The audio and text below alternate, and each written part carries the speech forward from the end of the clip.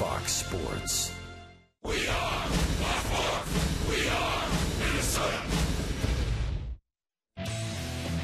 It's weather more fit for snowballs than baseballs, but we play ball tonight in Minneapolis. The Twins return home to a winter wonderland, hoping to turn things around quicker than a New York minute. Game 1 between the Twins and Mets is next on Fox Sports North.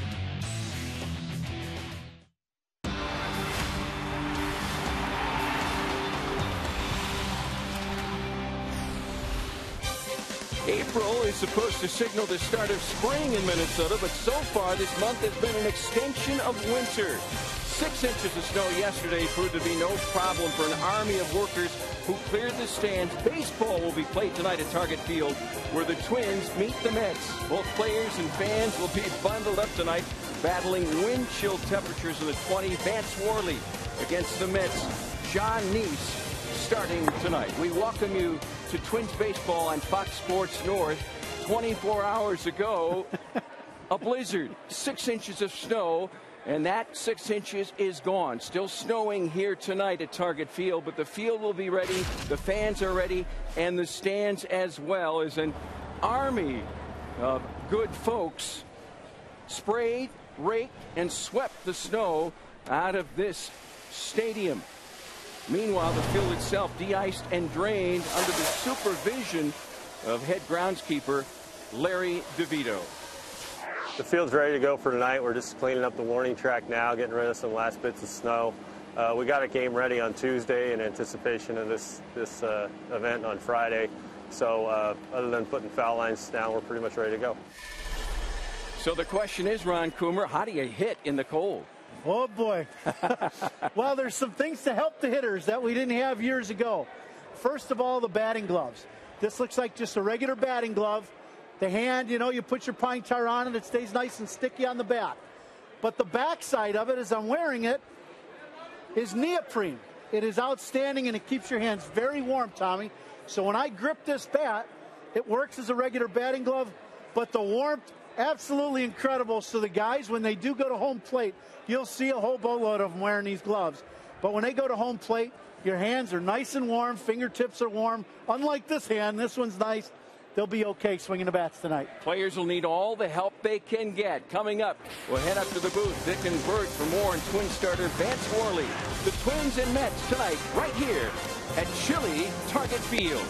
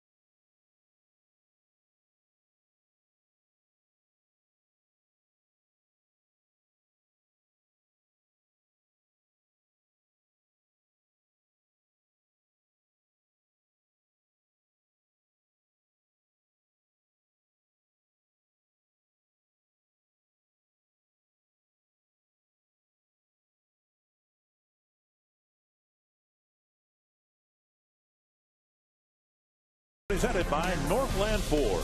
Visit northlandford.com and your local Northland Ford dealer today. And by Menards. Save big money on all your home improvement needs at Menards. If you had a ticket for tonight's game, bring warm clothes. It's a cold April night here at Target Field in the opening game of baseball's interleague series between the New York Mets and the Minnesota Twins. Vance Worley was the opening day starter for the Twins on April 1st, and he had similar weather conditions to work with, minus the snowflakes. And we welcome you to Target Field. Dick and Bert with you. Folks, we're not kidding. I got this snowball. I made it on the Target Field infield mid-afternoon today. And Vance Worley, who made his Twins debut under similar weather conditions, gets the baseball again tonight. I want you to hold that throughout the ball game. It's okay? cold. Vance Worley, in his opening debut here in Minnesota, the thing, he went 6 innings. He ended up getting a loss in that ball game to Justin Verlander, but he had 13 ground ball outs. In his last start, that coming in Baltimore, he had only 4 ground ball outs in his 5 innings. Key for Worley tonight in this cold weather, get that ball and throw it to Joe Mauer, the catcher. Work as quick as you can. Get your defense back on the bench. 30 years of doing this, I don't think I've ever said this before. The snow has stopped. We're ready for baseball.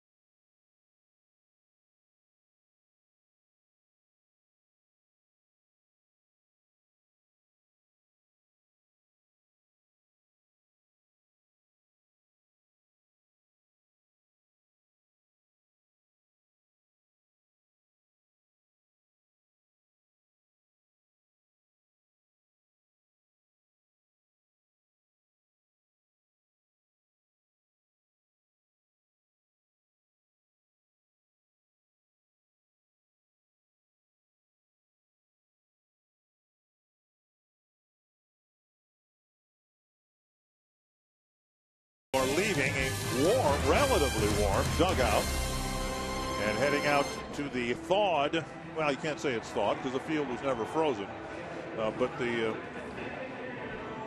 snow that was covered by snow not that long ago. Here's Terry Collins and the Mets. He's not a big fan of interleague play. He's not a big fan of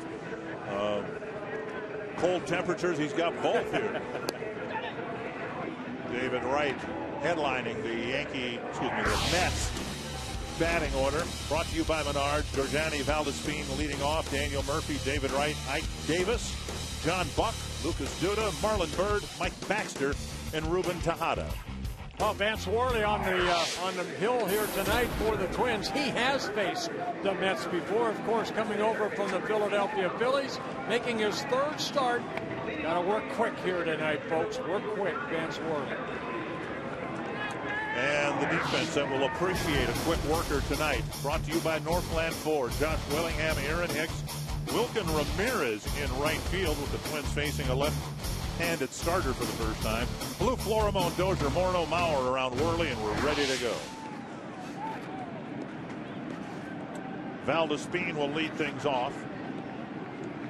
Mets making just their second visit to Minnesota. The first one was years ago in the Metrodome in the middle of summer. Yeah, Twins ended up sweeping the Mets back in 2004 in that 3-game series. And a first pitch strike. I mentioned before, Worley has faced the Mets before. This is his 8th career start against the New York Mets. He's 3-3 with an ERA just over 5 against the Mets. Crack foul, 2 strikes. Now the weather everywhere has been brutal this spring.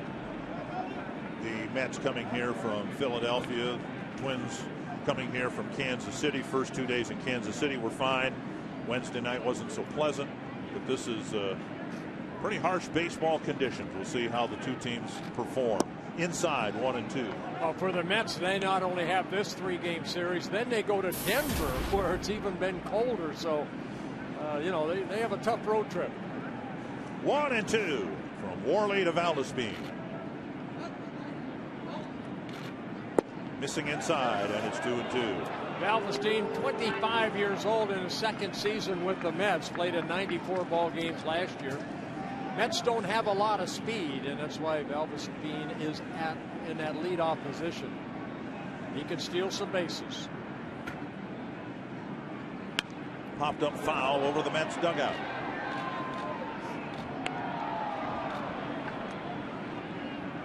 Worley in his 2 starts, a combined 11 innings. He's given up 18 hits, only 2 walks with 5 strikeouts. No decision in his last start in Baltimore, where the Twins ended up winning that ball game 6-5 in the 9th inning. A little looper to left, and that's going to die in front of Willingham. So a leadoff single for Valdespin.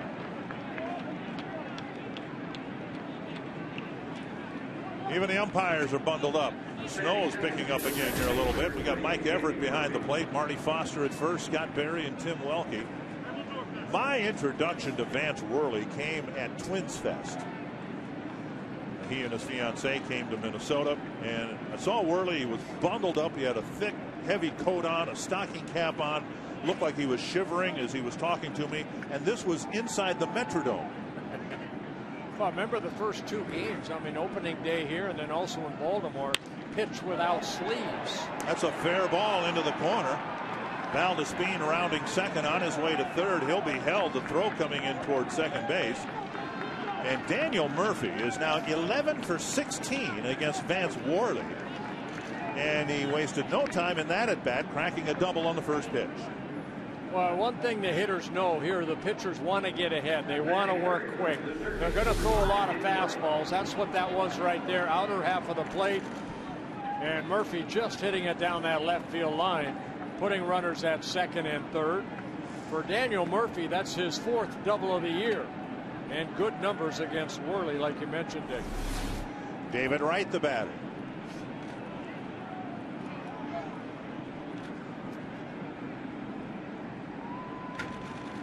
Inside, ball 1.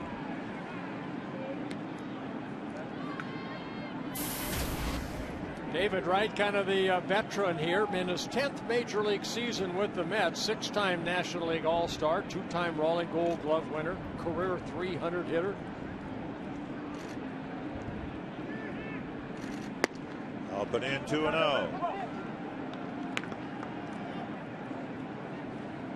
As much as we might claim to be acclimated to weather like this in this part of the world, native Minnesotans are like anybody else. When you get cold, your fingertips generally are the first thing that start tingling, or you feel the cold first in your fingertips. Like mine are right now.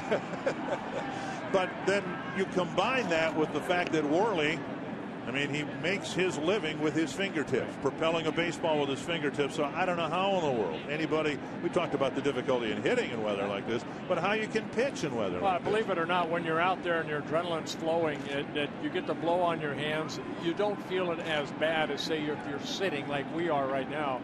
you know, your fingertips do get a little bit on the numb side. But out there, yeah, I mean, you get numb a little bit, but because you're aggressive and you're moving your fingers all the time, you don't get as cold. 3-1 now to David Wright. Ike Davis on deck.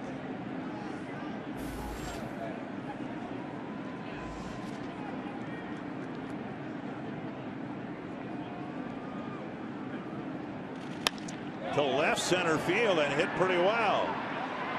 That'll drop for a hit and a couple runs will score.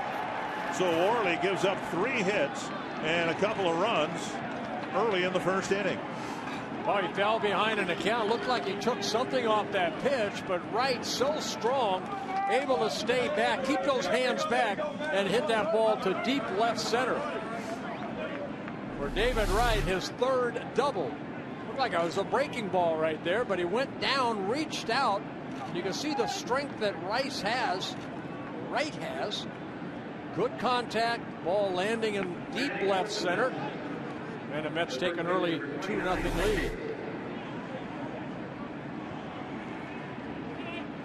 It's a lot of doubles for a really good baseball player. Ike Davis, the batter. And Worley giving up some early runs again. That was the theme of his opening day start here, but also through spring training when teams would bunch up a lot of hits early against him. 1-0 to Davis.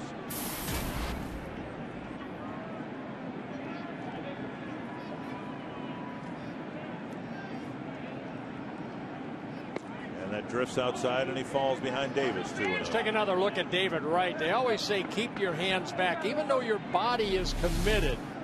But he kept those hands back to allow those wrists and his forearms to get some good wood on that ball, and he hit that ball a long way. Maybe a little off balance, but very strong. 3-0. You know, Vance Worley, kind of one of those pitchers, Dick. Coming into this year, he pitched a total of 277 innings at the major league level. He'll give up more hits to innings pitched. Needs to get that first out here, though. There's a strike, 3-1.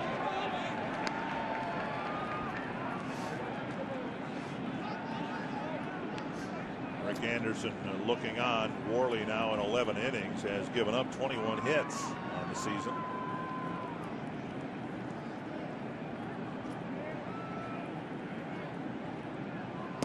And he misses low. So the first 4 batters reach. And the hottest hitter that the Mets have, and one of the hottest hitters in the National League, John Buck. Yeah, John Buck coming over from the Florida Marlins. Off to a great start with this new ball club, the Mets.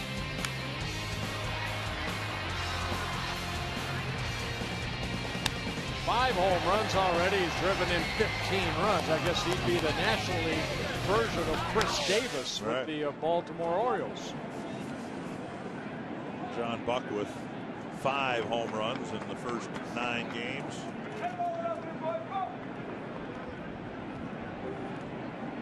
And home runs in his last 3 games. Youngsters bundled up here, hoping that Worley can work his way through this first inning. Hot soup at the ballpark.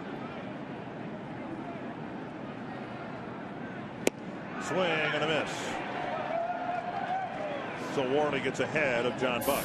Yeah, John Buck in his 10th major league season. He's a career .235 hitter, so he's off to one of his best starts as a major leaguer. Last year with the Florida Marlins, he hit only .192 in 106 games. So everything going right for John Buck right now. Just off the inside corner, close pitch, 1-1. This will be the 20th pitch of Worley's first inning, and he still does not have an out.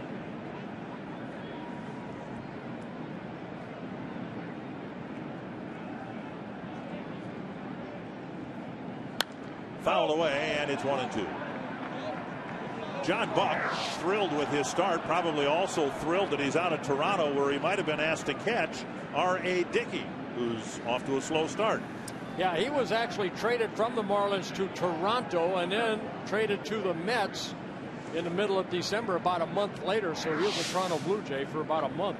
It would have been his second stint with the Blue Jays. 1-2.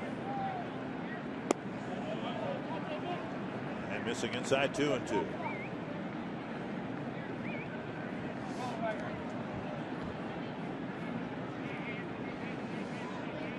Worley off to a start kind of like Mike Pelfrey did in that second game in Kansas City, having a tough first inning. Need something good to happen. That's might good. be good, except it goes right through Plouffe, and another run's going to score. Could have been two, should have been at least one, and it's none. And going to second is John Buck. Trevor Plouffe, we have seen him make some great plays, especially in Kansas City, coming in, fielding the ball. This ball just kind of ate him up. He expecting this ball to maybe stay down, and went right through the wickets into left field. First error of the year for Plouffe, and it's a big one. Lucas Duda now with the Mets already in front, 3-0, still nobody out.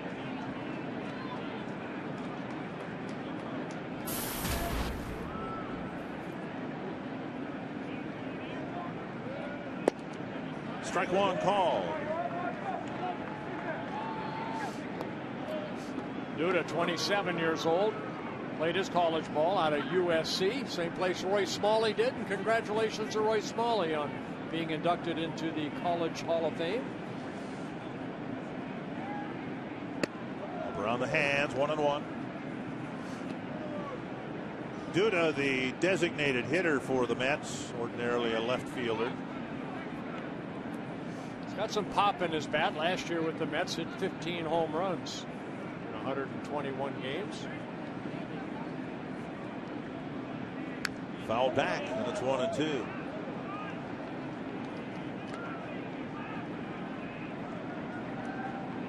Already 25 pitches for Worley.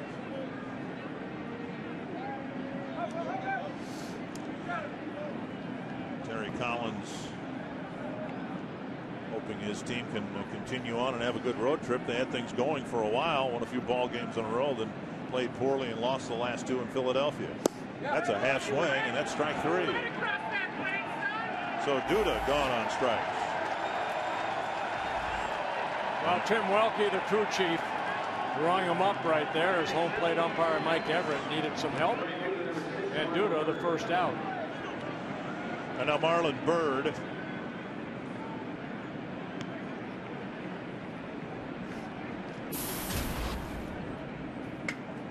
Middle infield playing back, already trailing 3-0. Twins want to get another out here on a ground ball if they can.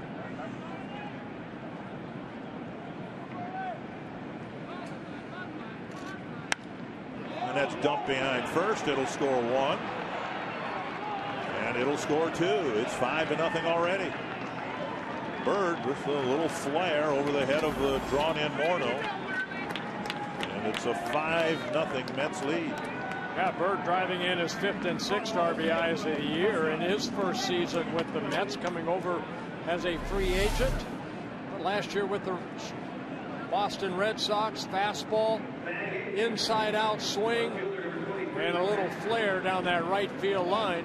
At the time Dozier and then Ramirez got it back in. 2 more runs on the board for the Mets. Here's Mike Baxter.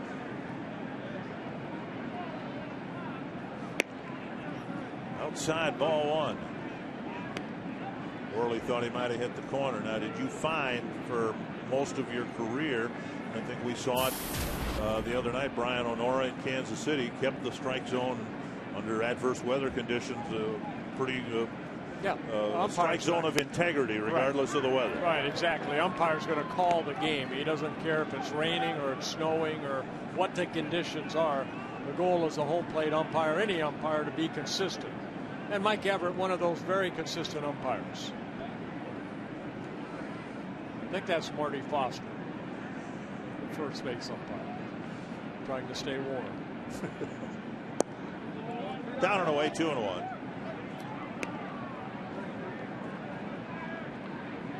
We talked in the pregame show about the merits of a starting pitcher In this case, Worley having maybe a 7 or 8 pitch inning, but now here you look and it's 30 pitches. There's still only 1 out on the board. Yeah, and what you have is your defensive players just standing there. And, even though, Trevor Plouffe missed that ball, there were 5 hitters up before he had that chance to, get that ground ball. So that's not an excuse. He should have caught that ball, and he knows he should have, but that happens.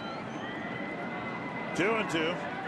Wilkin Ramirez glad to be starting for the first time for the Twins tonight, but looking around at snowflakes and fans all bundled up. 2-2. Line foul.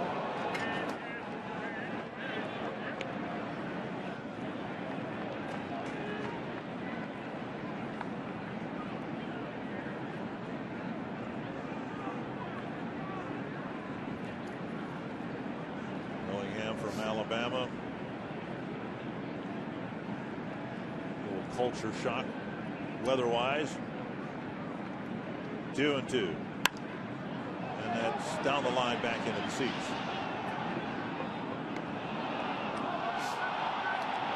Marlon Byrd with a 2-run single, but he paid a price. Well, Ron Coomer said the type of gloves that they wear, but you can see the sting almost off that bat.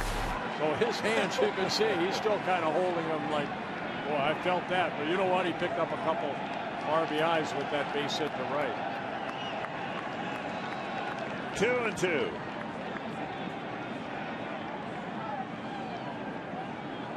Baxter asks for time. Yeah, you're right. This has turned out to be very similar to the inning that Mike Pelfrey had in Kansas City the other day.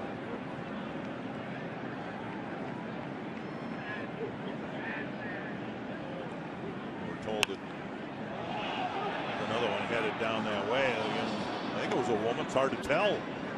Had the beer fall in her baseball fall in the beer glass, and rather than try to extract the ball or pour out the beer, she's enjoying the beer around the baseball. 2-2. Popped up, and Plouffe has a chance. 2 down.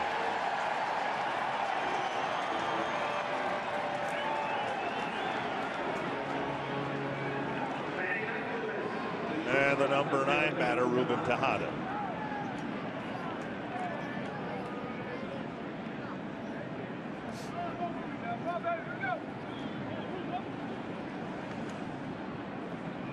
Tejada, obviously the 9th man to bat here. The first 5 batters who came to the plate all scored, one of them reaching on an error. Tejada, only 23 years old, from Panama, in his 4th season with the Mets already. Last year hit .289 in 114 ball games. Up and in. Ball 1.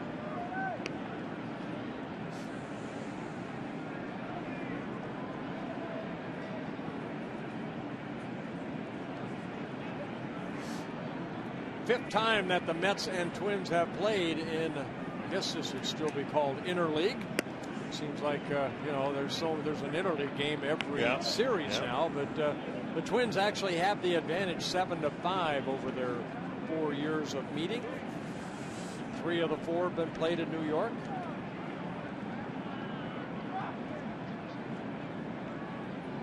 (2-0) to Tejada.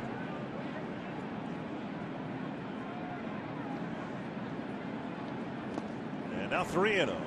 Valdespin, who started the game with a single, is in the on-deck circle. 38 pitches, 21 strikes for Worley, trying to get this final out here in the first. Vance Worley making his 49th career start, his 56th career appearance. There's a strike. 18 wins, 14 losses.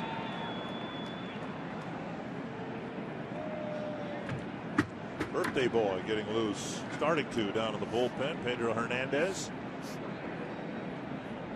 turning 24 today.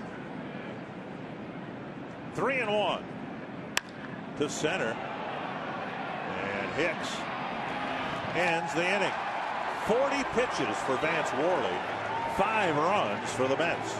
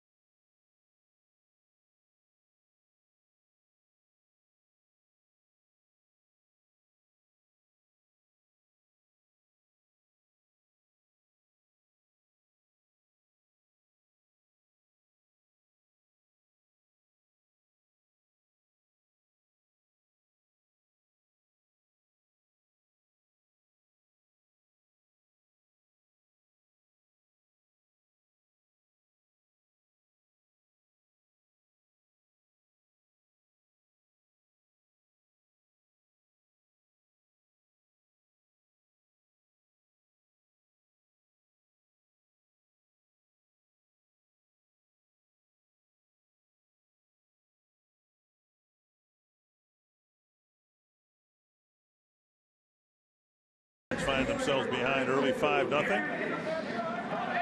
Gardner trying to encourage his Menard batting order to get one or more back here in the bottom of the first.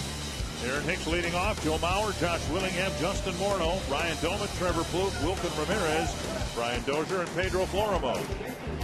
And Jonathan Nice on the mound for the New York Mets, making his 3rd start. This guy has been very consistent. He's making his 2nd career start against the Twins. Twins saw him back in 2010 when the Mets beat the Twins 6-0. And the first pitch to Aaron Hicks at the knees. It's the first left-handed starting pitcher that the Twins have faced this year. And Hicks, who obviously has struggled, gets a chance to hit from his dominant side, the right side of the plate. And a slow breaking ball hits the corner, and it's 0-2. Yeah, Nice has a curveball, fastball, 2-seamer, 4-seamer, meaning he'll cut that ball a little bit or run away from right-handers. Very good changeup and a little cut fastball he's added in his 6th season with the Mets. 1-2.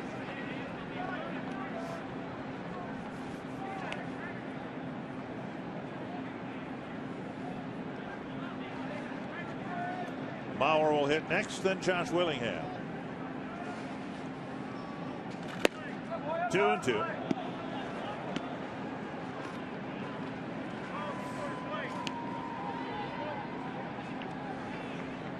They won't be hard to get lost. We'll find them, won't we? Fresh from the deer stand. 3-2 to Hicks. Well, what Nice has been able to accomplish, 10 consecutive quality starts dating back to August 12th of last year. And over those 10 starts, he's averaged over almost 7 innings a start. That's the type of night that it's going to be. Nice has very good control. He got ahead of Hicks 0-2, and then he threw 4 straight out of the strike zone. So Hicks drawing a walk, and that'll bring up Mauer. Northland Ford defense for the New York Mets. Baxter in left, Valdespin in center, Bird in right, David Wright, Tejada, Murphy, Davis, and John Buck behind the plate. So Hicks aboard with a walk. Here's Mauer.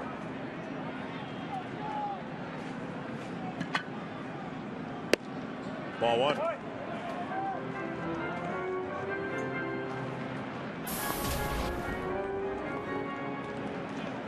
Mauer with his first home run and a cluster of hits in Kansas City.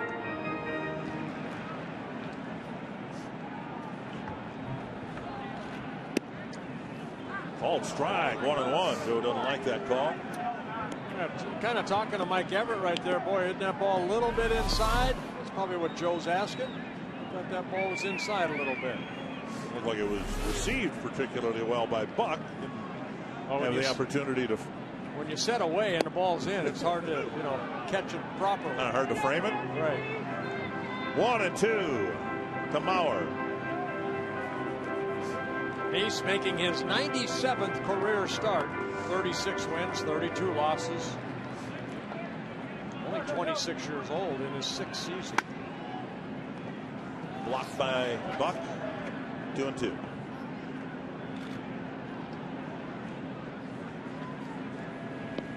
Last 10 starts, we told you his consecutive quality starts. You go back to those 10 starts, 6-3 with a 2.31 ERA for Nice, dating back to August.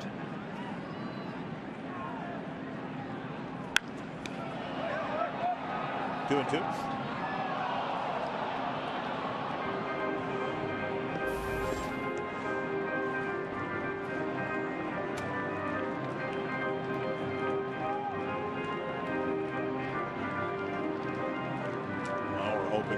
Contribute to a response by the Twins lineup after seeing the Mets score 5 times in the top of the inning. That's to left and a fair ball. Hicks round second, on his way to third. The throw coming to second, and Mauer is in with a double.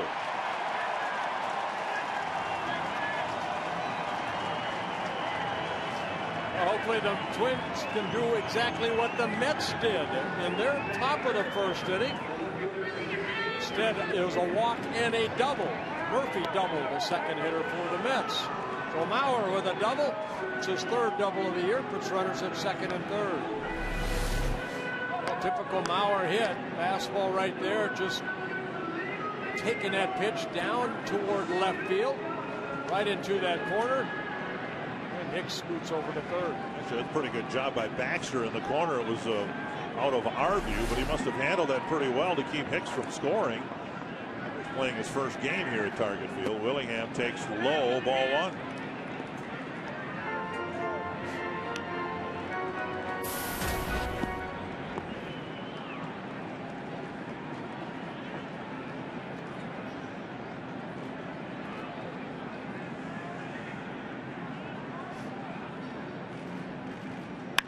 Bouncer to short.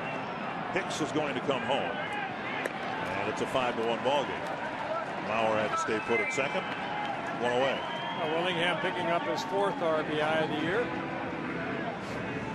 Hicks scoring on the ground ball he didn't score because Baxter did indeed make a nice little play in the corner. Yeah, watch him. He has to go over here and kind of backhand that play, get that ball back in as quick as he can. And that's what Joe Vavra's watching right there. How quick does he get to that ball, and does he get to it before maybe it rattles in that corner? The Twins able to get 1 of the 5 runs the Mets were supposed to, or they put on the board. Back. Ball 1 to Morneau.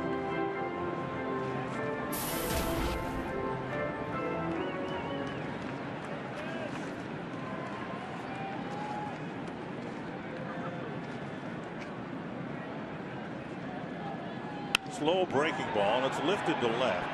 Baxter coming in, and he makes the catch for out number 2.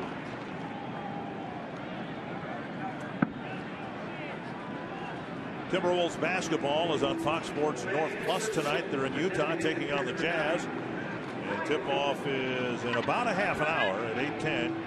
Here are the channels you can find: Fox Sports North Plus, and if you don't see your carrier here, go to foxsportsnorth.com for complete listing. Twins would like to get Mauer in from second base. Willingham and Morneau have been retired. 1 run is in, and now Doman is hit by a pitch.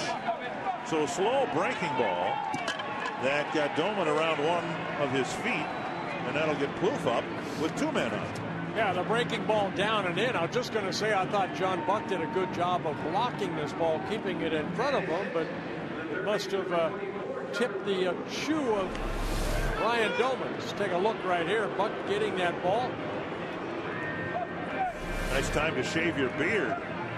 Ryan Doman, a little more clean shaven on a cold night when the beard might have helped keep his chin warm. Here's Plouffe. Ball one.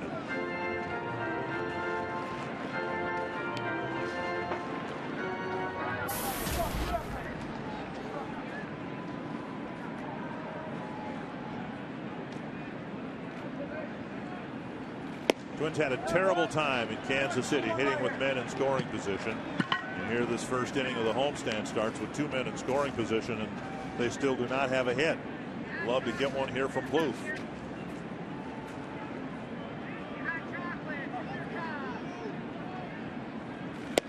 At the knees, a strike, and it's 2-1.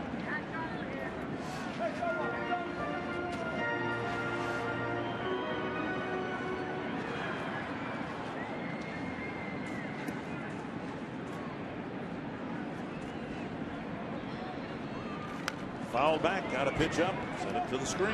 Boy, we've seen a lot of that over the first 8-9 ball games, Dick. It seems like the hitters are getting that pitch, but just fouling it straight back.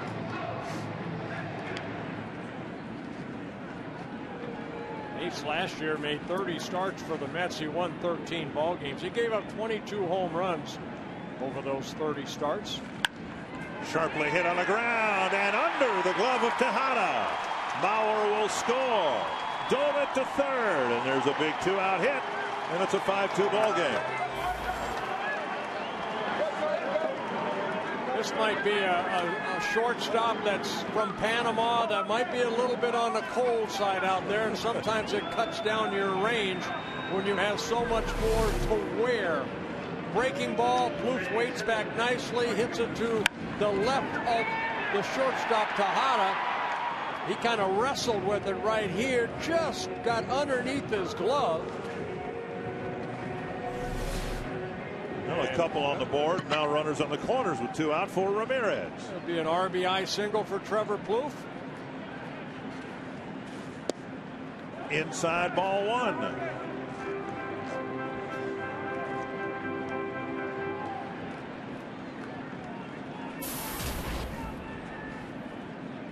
Two and 0.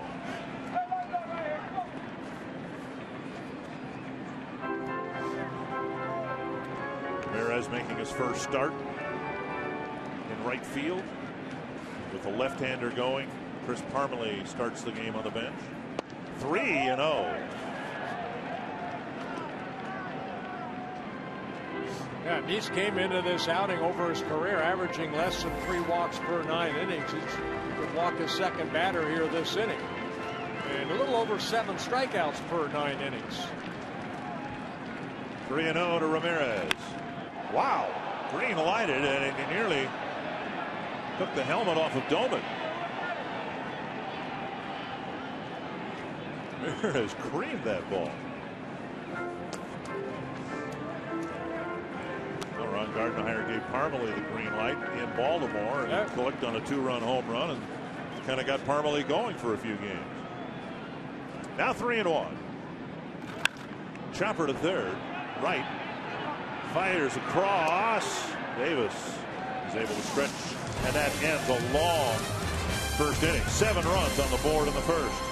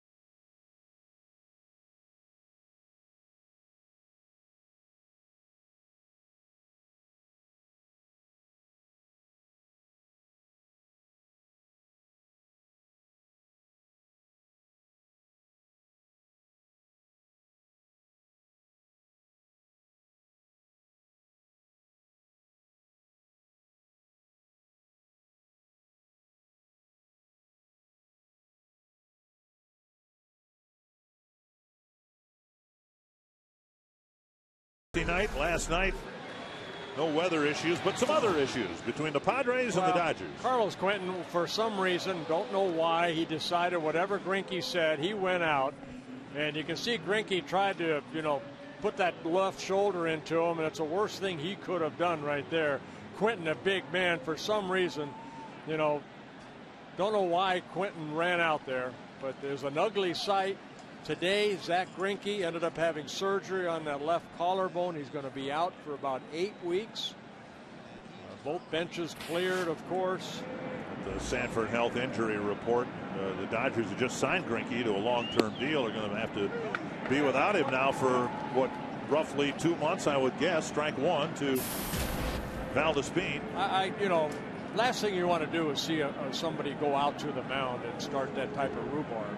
But I just don't know why Greinke wanted to, go shoulder to shoulder with that big monster. But guys coming at you. Now, you told me before, 23 years pitching in the bigs, no one ever charged the mound against you.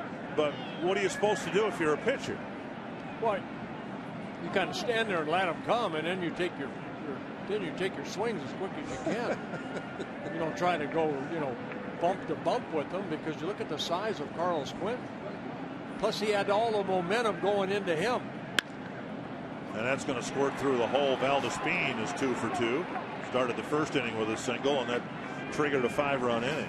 No, I never had anybody charge me, but I did charge the mound in Philadelphia, and I got a swing in. You did? Yeah. Against who? Kevin Sachet. After I threw some pitches in on Mike Schmidt, I didn't hit him. Mike took offense to it. He was going down to first. Well, this was Mike Schmidt. Mike Schmidt. You were messing with Mike Schmidt? Yeah. And the next time I came up, he hit me in the hip, and I went out. And then what happened? We talked, shook hands. Yeah. Asked him why he hit me. Here's a deep drive to right off the bat of Murphy, off the wall, and Valdespin will just gain second base.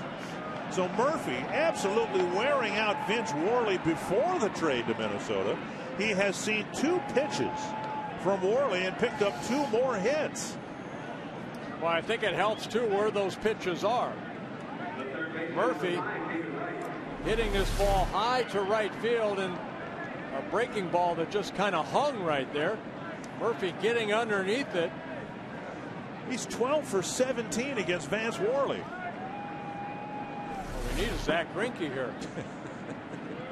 Here's David Wright. Double to the gap in left center field. Drove in a couple of runs. I think you saw Rick Anderson on the phone. Pedro Hernandez is going to get loose again. Ball one. But go back to that Quentin thing. Carlos Quentin gets hit a lot because he stands right on top of the plate. About 20 times a year. Right. So why he went out is beyond me. He should be suspended for a long period of time. Not as much as Don Mattingly has said. As long as Greinke's out, he should be out. Well, the situation hardly was suspicious for an intent by the pitcher to hit the batter. It was a 3-2 count in a 1-run game in the 6th inning. Right. There's Pedro Hernandez getting loose again. 2-0 to right. And a liner to right field, a base hit. Valdespin around third. He'll score, and the second inning starting like the first. Well, David Wright knocking in his 3rd run of the ball game on his second hit, a 2-run double in the first inning. Valdespin scoring for the second time. 7 hits in the first 12 plate appearances. There's been a walk and an error. Fastball right there. And everything he's throwing up is just getting hit.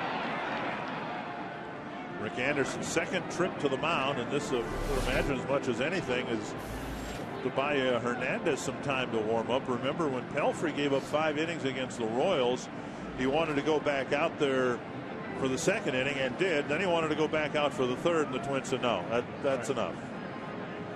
And here you've come back with a couple of runs in the bottom of the first inning to make it 5-2, and that's the bad part. And then you come back and give up 3 hits again. Right.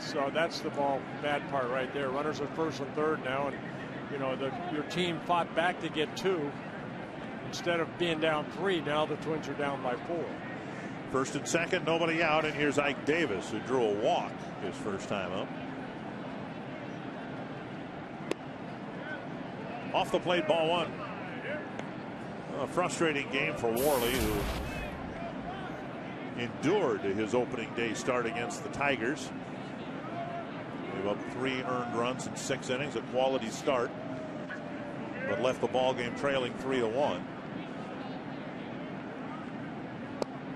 2-0. His 2+ years with the Philadelphia Phillies before getting traded over here, he already had faced the Mets 8 times. This is his 8th start against the Mets. He has faced the Mets more than any team at the major league level. He's beaten them 3 times, but they've also beaten him 3. And coming into this game, as I mentioned, in 7 starts, a 3-3 record with a 5.17 ERA. So not too many pretty games against the Mets. 50 pitches, 29 strikes for Worley. 2-1 to Ike Davis. 3-1. And John Buck on deck. And Ike Davis, of course, the son of former Twins Ron Davis. As we called him, his teammates, RD. Saved 130 games for the Twins.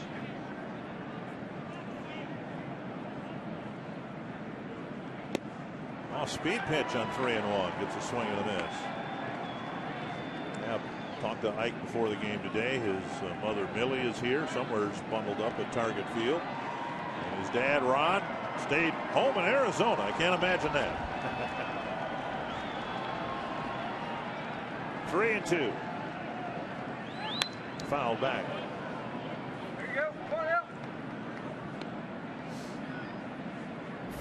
Worley now with 53 pitches, looking for his first out of the 2nd inning.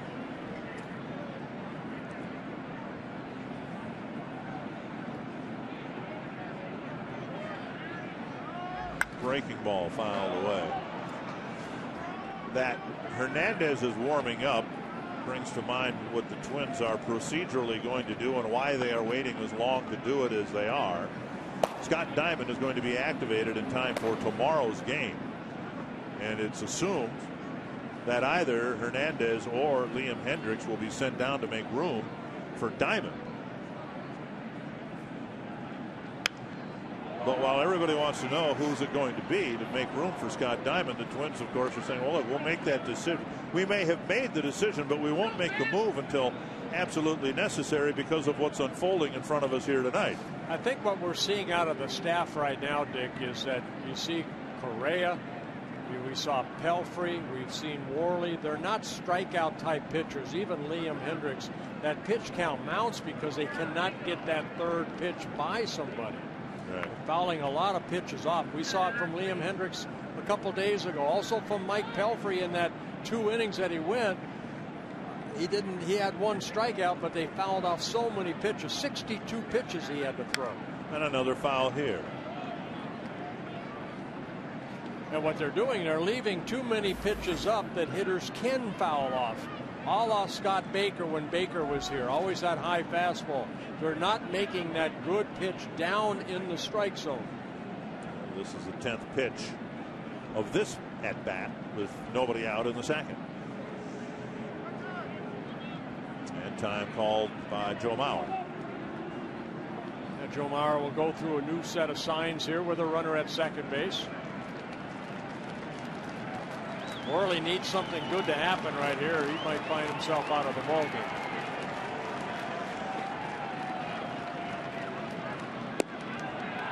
Ball 4 fills the bases, and that'll be it for Vance Worley. Unable to get it out in the 2nd inning after a 5-run first. And Worley ends up throwing 56 pitches, 33 strikes, 13 plate appearances, and retiring just 3 batters.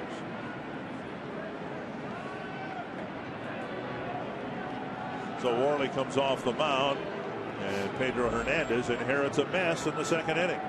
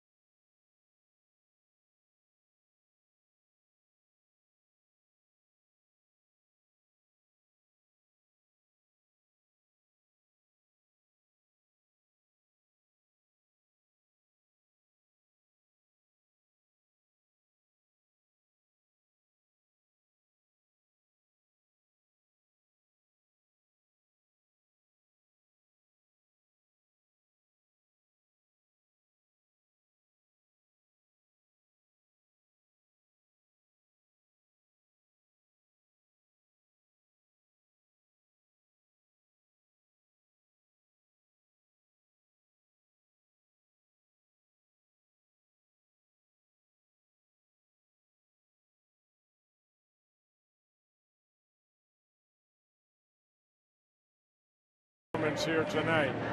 1+ innings, 7 hits, 6 runs so far, 4 earned runs, a couple walks and a strikeout. And Pedro Hernandez coming in. He started a game in Baltimore, his first Twins start. He ended up pitching 5 innings in that outing through 83 pitches. Twins ended up winning that ball game 4-3. Hernandez got a no decision.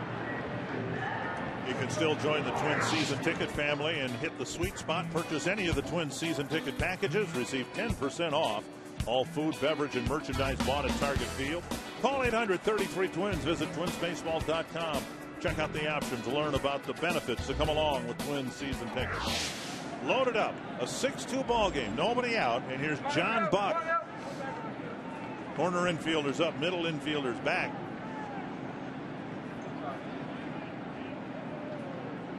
And if nothing good happened with Vance Worley on the mound, the Twins need something good to happen with Pedro Hernandez on the mound. Hernandez coming over in the Francisco Liriano trade last year, along with Eduardo Escobar.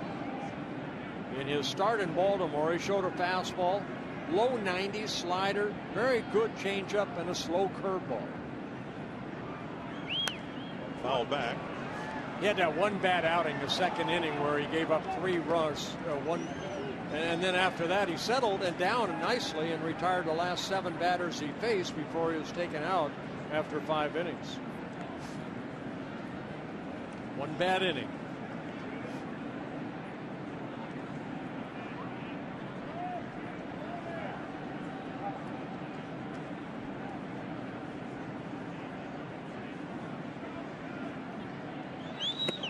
Swing and a miss. It'll pitch up and in.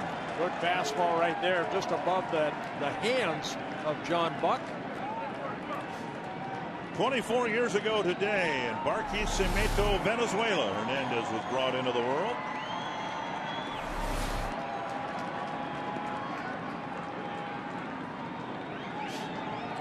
So it's a huge day for Pedro. As you know, birthdays are huge. So he needs a good birthday present right here. Get out of this situation. Twins come back and get him a win. Fouled back. Went back inside again. Buck fouled it off.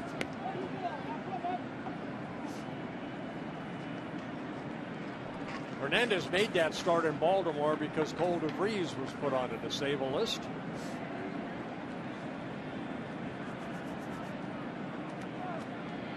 DeVries there, and he and the rest of the Twins roster.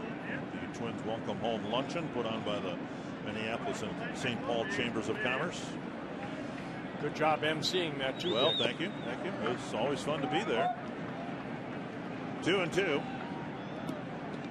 And honestly, I was told when I got here this morning at 7:30 there was still snow on the field, and we were getting ready for the banquet around 11 o'clock. They were cutting the grass.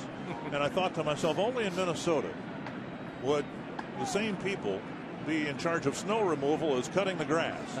They did a great job. Yes, here. they did.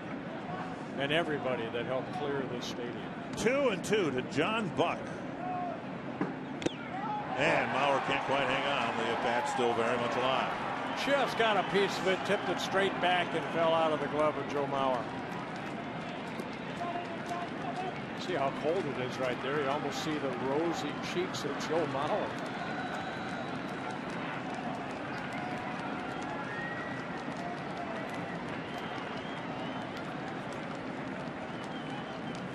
Twins have been in the field for a long time. There's still nobody out here in the second inning.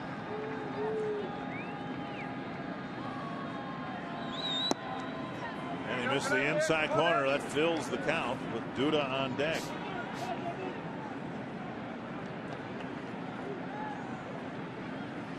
Buck came up with the Kansas City Royals back in 2004, then spent time with the Blue Jays, the Marlins. Again, in his first season with the Mets.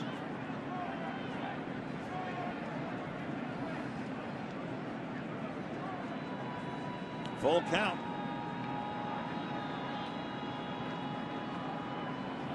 That's hit a long way to left field.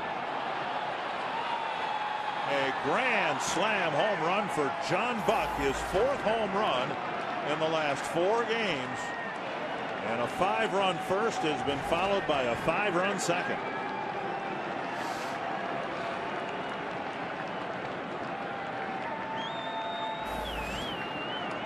I mentioned about John Buck at his first at bat. He's been red hot.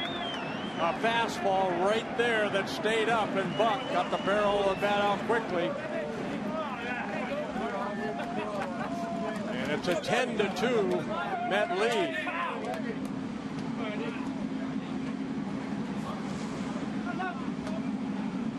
So Buck now with 19 RBIs on the year. And now here's Lucas Duda. Swing and a miss. The log complete now on Vance Worley. 1 inning plus. 9 runs allowed, 8 of them earned.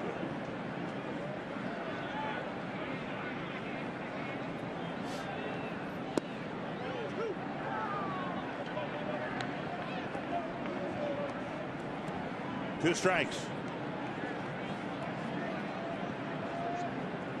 You're saying 7 runs earned? Yeah, 7 runs earned. That's what the official score said.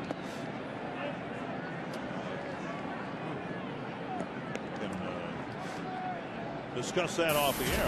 I was sure there would be 4 of the 5 in the first inning. At any rate, it's 10-2.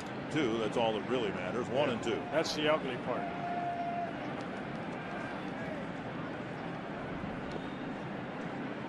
Two and 2.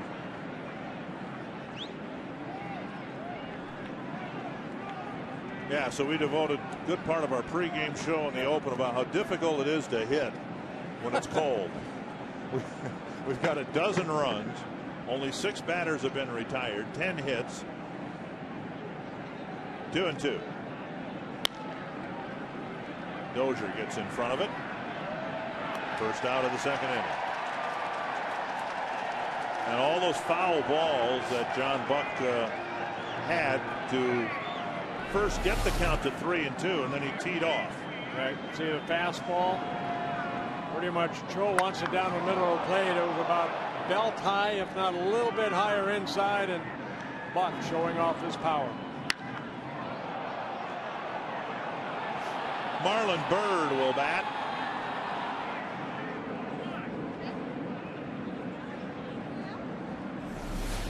Byrd with a 2-run single. Lifted high and deep to center. Hicks is going back. Playing the carom. Actually, it's played to Ramirez, and it'll be a triple for Marlon Byrd. Hicks' first chance playing the carom off the scoreboard, and it was a hard carom, and Ramirez backing him up retrieves the ball, and a 1-out triple now for Byrd. Yeah, Marlon Byrd, it took him almost up until February to sign with the Mets as a free agent. And Terry Collins coming out saying that that ball go into the flowers there. And second base umpire Scott Berry saying no, it did not. It hit high off the wall. See if we can tell on replay where the ball hit the wall.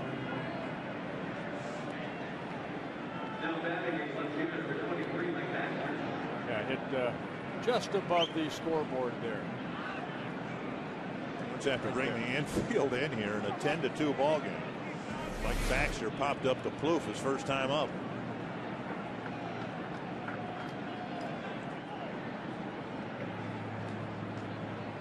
Fouled back.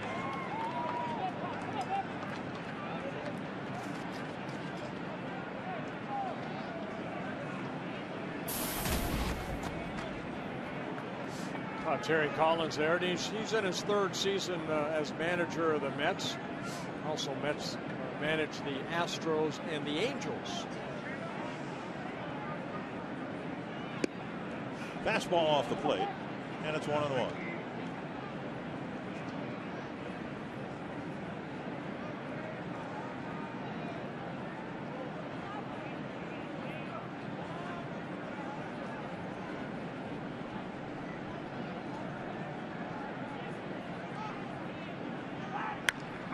Roller. Bird's going to hold at 3rd. Out number 2. And that'll bring up Tejada.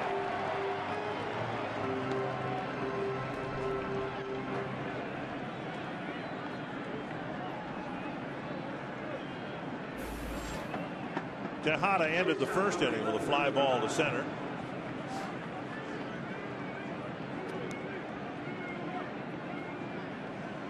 Mets sent 9 batters to the plate in the first, and this is the 9th batter here to come to the plate in the second.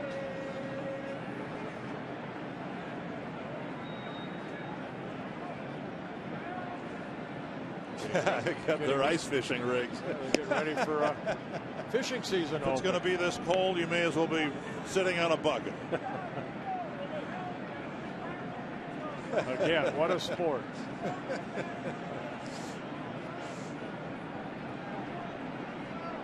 1-0. 2-0.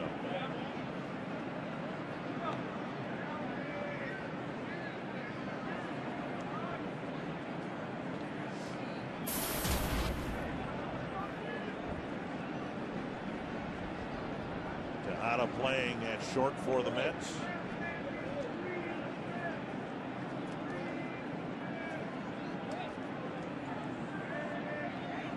Check swing and a foul. 2-1. A couple of years ago, Jose Reyes was their shortstop. They traded him to the Marlins. Oh, they signed as a free agent, I beg your pardon, when Reyes then was traded from the Marlins to Toronto.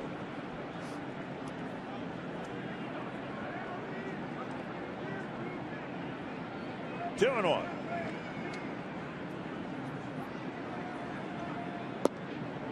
3-1 with Valdespin on deck. Well, the Twins just a couple of games ago had the short start for Mike Pelfrey. A shorter start tonight by Vance Worley. Twins had the off day yesterday, but I think they're going to be counting on Hernandez to go a while here. Yeah, I hope so.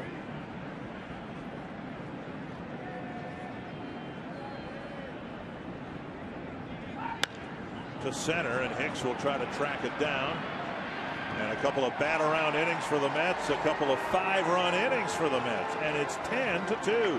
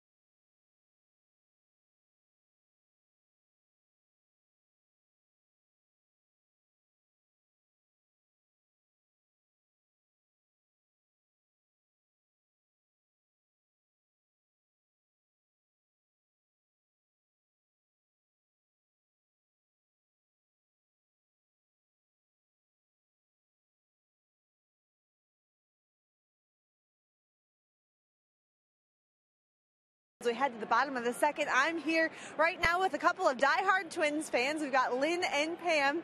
They are here from Shakopee. You guys have been going to Twins games for many, many years, but have you ever seen anything quite like this with the snow? Never been here in the snow, that's for sure, even at the old stadium. And you said you did go to games at Met Stadium, but never seen anything like this. So what is it like to be here braving the conditions? Awesome. It's cool. get great seats at a reasonable price.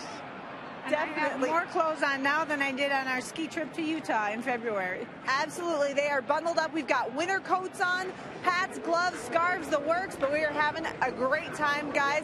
Dick and Bert will send it to you. All right, thank you very much. Yeah, bundle up. If you're wearing more clothes here than you wear when you go skiing, that's a testament to the weather here. We're in Minnesota. That's My right, goodness. yeah. They have all the Under Armour apparel. Here's Pedro Florimon.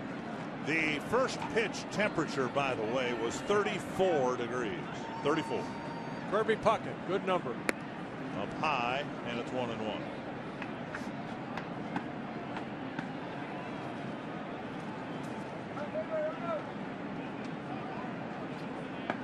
Swing and a miss. 1-2.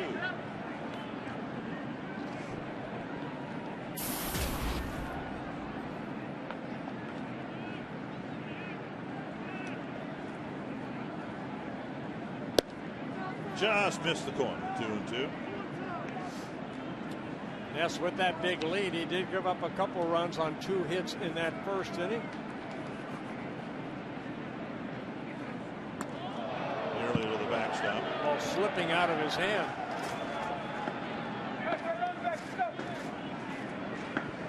Not enough pine tar. Just a bit high.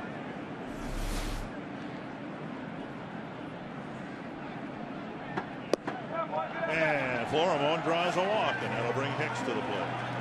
The second walk of the ball game. Fans, you're going to be part of the broadcast. Vote for who you think is the Arby's value player of the game. Just text value with space, then the player's last name to 234-234.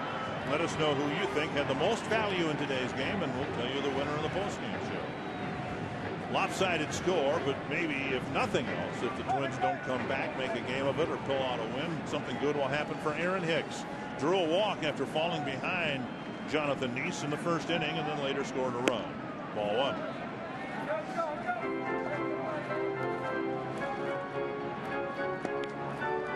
It's been my theory, and it's only a theory, and it's mine, so it doesn't bear any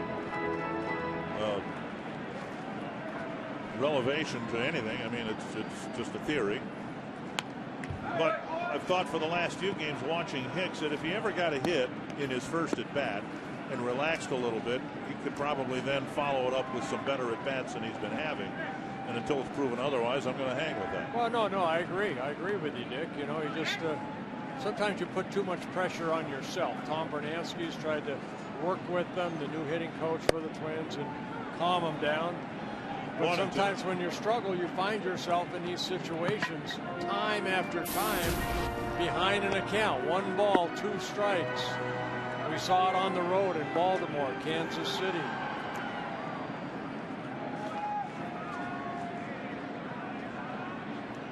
One and 2. Fouled away. The best hitters in the world, and we're not proclaiming Hicks to be that, certainly. But the best hitters in the world have a terrible batting average if the count gets to 1 and 2. Well, you know, we were talking to Keith Hernandez before the game. He's the analyst for the New York Mets on this road trip, and he said, you know, it took him 3 years to kind of feel like he belonged at the major league level. He said he struggled his first 3 years, and he had a great career. And Hicks takes to even the count. Somebody asked Ron Gardenhire today about whether there was any thought moving Hicks out of the leadoff spot. Gardy admitted, yeah, there was some thought, but they want to stick with this young man in the hopes that he can fight through this. At some point, the Twins figured he'd have to fight through a slump. Here's a drive to left center field. And it's caught on the run by Baxter, and Hicks with one of his better swings, driving it a long way to the gap. Even though that's an out, that's a positive right there because he made very good contact. Again, Timberwolves basketball on Fox Sports North Plus tonight. They're in Utah taking on the Jazz. They've just started, and the channels where you can find Fox Sports North Plus listed there. And if you don't see your carrier there, go to foxsportsnorth.com for complete listings. It's a 2 down, a runner at first, and here's Mauer. You know, getting a pat on the back from Tom Bernatski, but what Hicks wants more than anything else is for the hits to start coming. Right. This one going into the crowd, and that will allow Florimon to go to second base. Yeah, wild pitch charged to Jonathan Ness. Watch Buck trying to get in front of it to stop it, and kind of rolled right up him and then into the stands.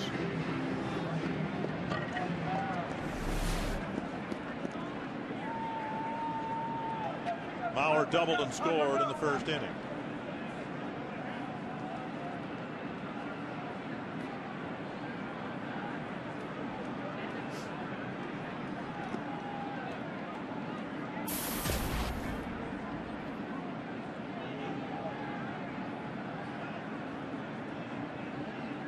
Down the middle with a fastball, 1-1. Jonathan Neese, his pitch count up there, 44 pitches, 22 strikes.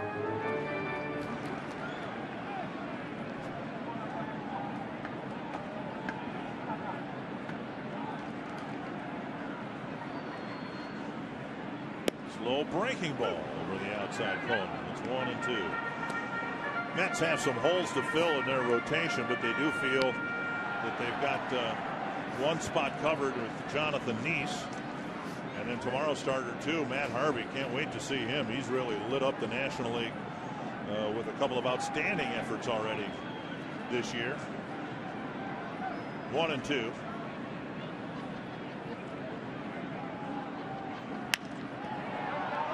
I think we all were hoping that another Met left-hander, Johan Santana, would start in this series, but of course Santana's season over with before it started, and some people are concerned that it'll be the end of his career. The second shoulder surgery. It's tough to come back from one shoulder surgery, and he's got to try to come back from the second. I actually got a haircut yesterday because I knew Johan was not with the Mets this trip. 1-2, and Mauer lines it to right. So a couple of well-hit balls, but the Twins leave a runner at second, and after two, it's 10-2.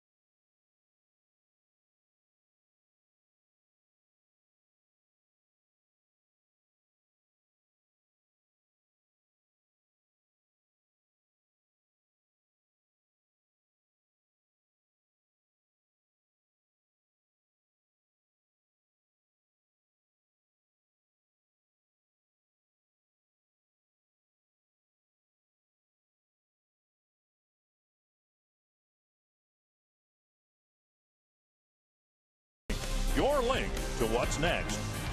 By Grand Casino, the best stories start here. And by Sanford Orthopedics and Sports Medicine, for the everyday competitor in all of us. A couple of 5-run innings for the Mets. Pedro Hernandez starting his first inning of work, his first full inning. Mets and the Twins linked with a couple of trades, the most notable being Frank Viola being dealt after his Cy Young Award year in 1988. And Rick Aguilera, Kevin Tapani, David West, 3 members of the '91 World Championship ball team. Right. and a couple of other pitchers that also made it to the major leagues. And I can't remember since any trade where one pitcher brought back 5 pitchers that all made it to the major leagues. I don't know if that was ever done before or since in baseball. Strike 1 and strike 2. Yeah, 2 good breaking balls by Hernandez. Yeah, you hate losing a guy like Frank Viola. He just won the Cy Young in '88, but look what they got in return. A couple years later, their second World Series championship here in Minnesota. There were some protracted, ugly contract negotiations between the Twins and Viola. They finally got it settled, and then shortly after that, Frank was dealt to the Mets. 1 and 2 to Valdespin, who's triggered 2 5-run innings. A single in the first, a single in the second. He scored a couple of runs.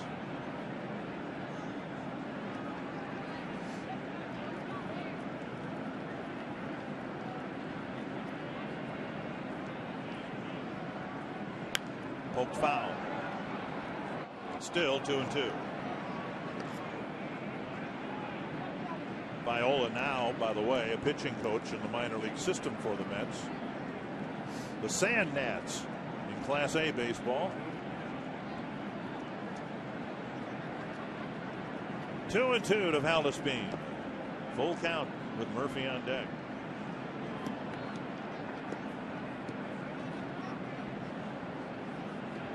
Murphy's already got a couple of hits and a couple of runs scored. It's been an ugly start to this series. Vance Worley knocked out without retiring a batter in the second. And another foul ball.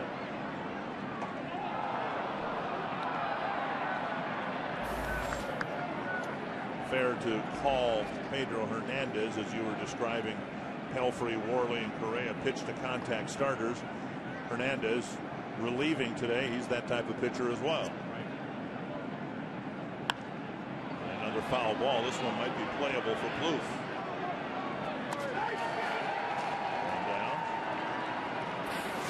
And our AT&T Twitter poll tonight: who was the better acquisition in the Frank Viola trade to the Mets? Rick Aguilera or Kevin Tapani, who got a critical starter for the Twins. Kevin Tapani, and then Rick Aguilera, who eventually moved into the closer's role with the Twins.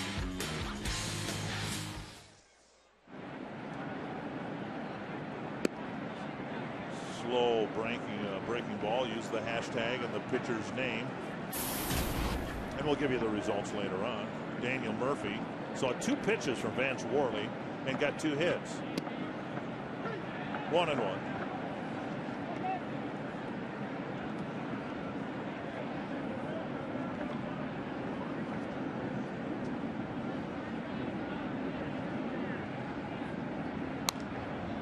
Up the line. Of course, Johan Santana, after his 2 Cy Youngs with the Twins, traded to the Mets before the final year of his contract with the Twins. And of those players, the only one still in the Twins organization is Deolis Guerra, but he won't pitch this year after having that rib resection surgery. Right. 1 and 2. Murphy slices one foul.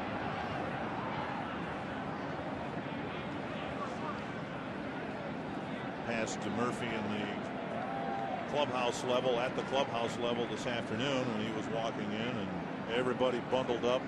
And as you said, it doesn't get a whole lot nicer. In fact, it may actually get worse for the Mets. They've got to go to Colorado, where they're predicting temperatures in the 20s. Popped up near the mound. Plouffe with the catch, 2 away. April 15th, a special day around the major leagues, marking Jackie Robinson's historic debut. Join the Twins in honoring the memory of Jackie Robinson on Diversity Day at Target Field. The first 5,000 fans get a Twins Diversity Day t-shirt. Call 833-TWINS or visit twinsbaseball.com for your tickets to the Diversity Day game against the Los Angeles Angels. Yeah, all those shots you saw right there at the Negro Museum in Kansas City. One hopper to Florimon and a 1-2-3 third inning.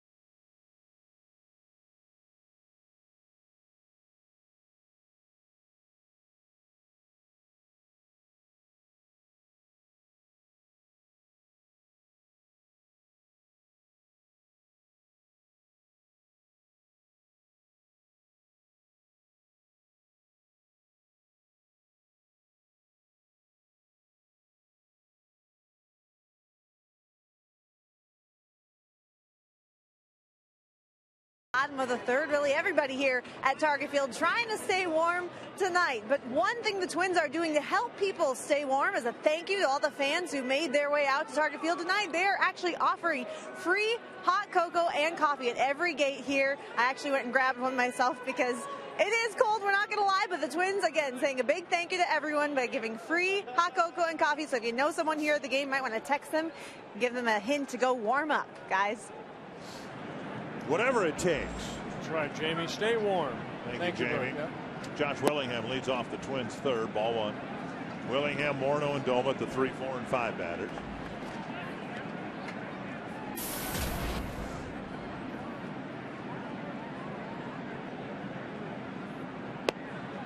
And Neese delivers one at the knees, 1-1.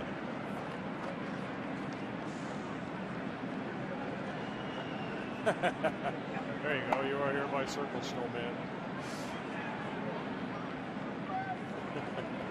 Emphasis on the burr part. Down low, 2-1. Well, now you're fashionably attired in the stocking cap there. Yes. And I saw you wore gloves before. Yes. You found a pair of gloves. Oh, we have a little heat coming down, so it kind of helps a little bit here. 3-1 to Willingham. And you have your gloves on? Yeah. Windows open. At least I still get questions on Twitter wondering if we're going to have the windows open. We're doing a lot better than the Mets. They have their window closed. This one driven to deep right center field. Chased by Valdespin. Making the catch on the warning track. The Twins have hit some balls hard here. Second time through the order against Neese, but they've all been caught. Valdespin had to go a long way for this ball. Willingham hitting it deep.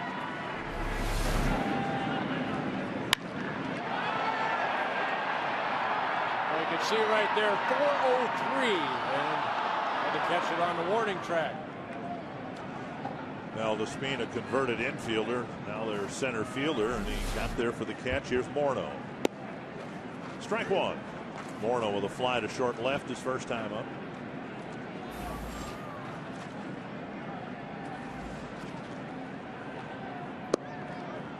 One and one.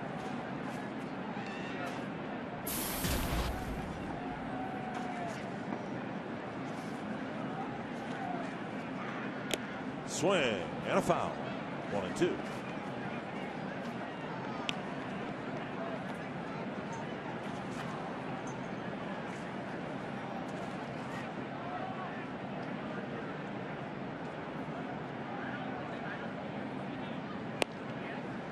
Two and two.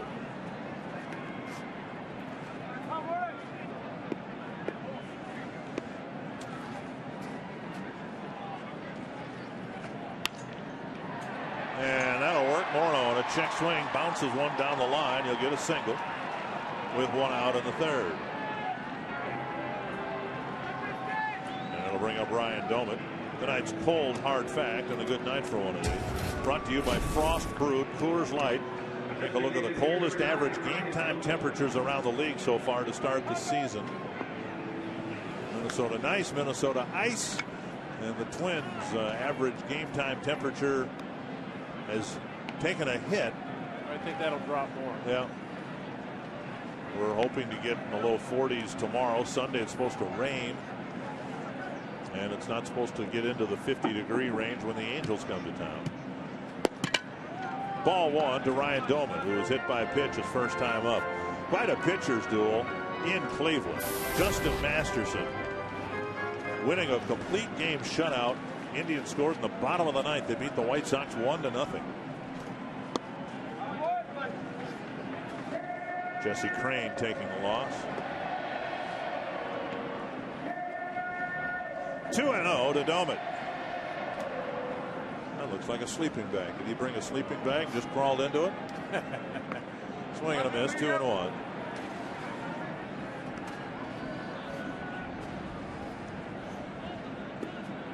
I believe it is. Yeah. The youngster's got look like a snowmobile suit on. 3-1 to Domet with Plouffe on deck.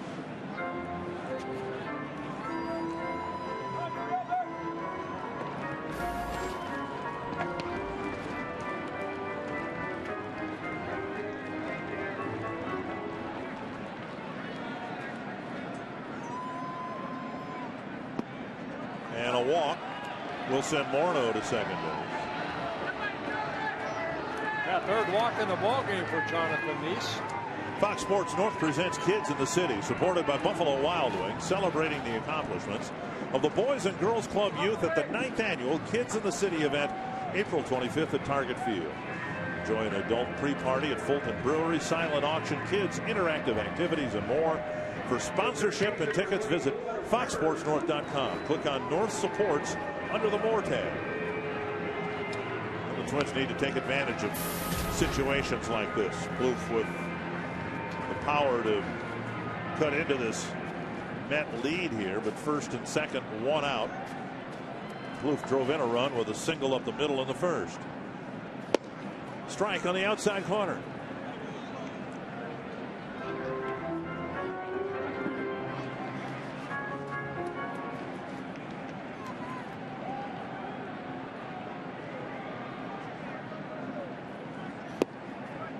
Missing a 1-1.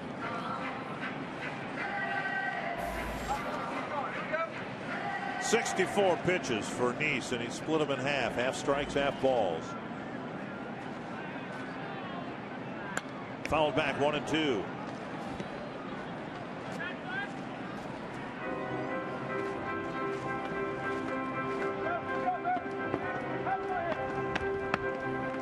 Willingham hit a warning track fly ball to start the inning.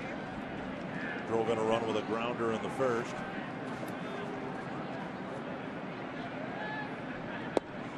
Tried to hit the inside corner, but missed. 2-2.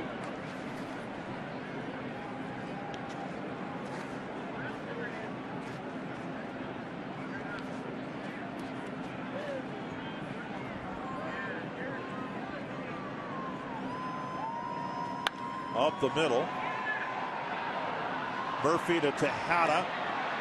And Davis at first catches the throw just in time, and it's an inning ending. A double play.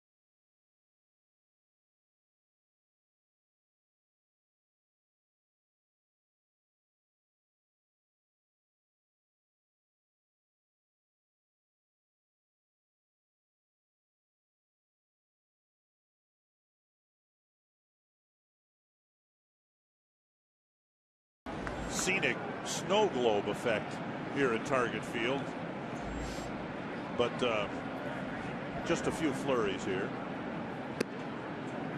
Outside, ball one to Ike Davis. John Buck and Lucas Duda will follow.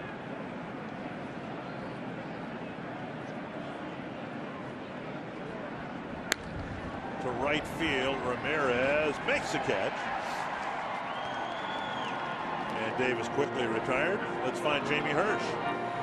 Yeah, Dick, you mentioned that the snow had been falling earlier, stopped for now, but it's made for an interesting night here at Target Field, and we want to hear your thoughts on tonight's snowball. So go ahead and tweet your thoughts using the hashtag snowball, and we will share our favorites on the broadcast. Could be weather related, could be related to this game and what you've seen so far, but use the hashtag snowball, and we'll check in later. Thanks, guys. Thank you, Jamie, very much. The Twins, mid-afternoon today, put a rush order in for some special buttons. I think you were given one, too. Yes. Since this isn't really, well, it is spring, but it doesn't feel like spring. Blue fires across out number 2. It feels more like winter. They came up with these buttons. I survived sprinter. That's their term for what we've had to deal with here in baseball at Target Field. And it's dated this weekend, April 12th through the 14th. Yeah, grass on one side and then snowflakes on the other. By the way, now you've got the glasses and the stocking cap. I told you my theory before. Yeah. Does that make any sense to you at all? Coming from California, yes. Okay. It's my theory, and it's just my theory, that, and it applies for me, anybody else, if you're wearing glasses, it gives your appearance an added 15 IQ points. Okay. Which I need. But if you wear a stocking cap, and it's true when I wear one too, you lose 20 IQ points. So I'm back to even. You're not. Well, you're actually -5. No. California math, we're even. Okay. All right. Now I don't know about a cowboy hat with fringe on. That's -30.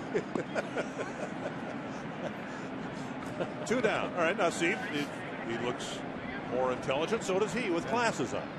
A lot of smart people here tonight. And they've lost all the bonus IQ points with the stocking caps.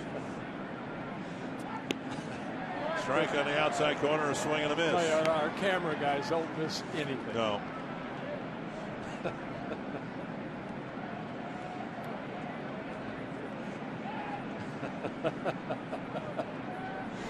Brought a snowmobile here.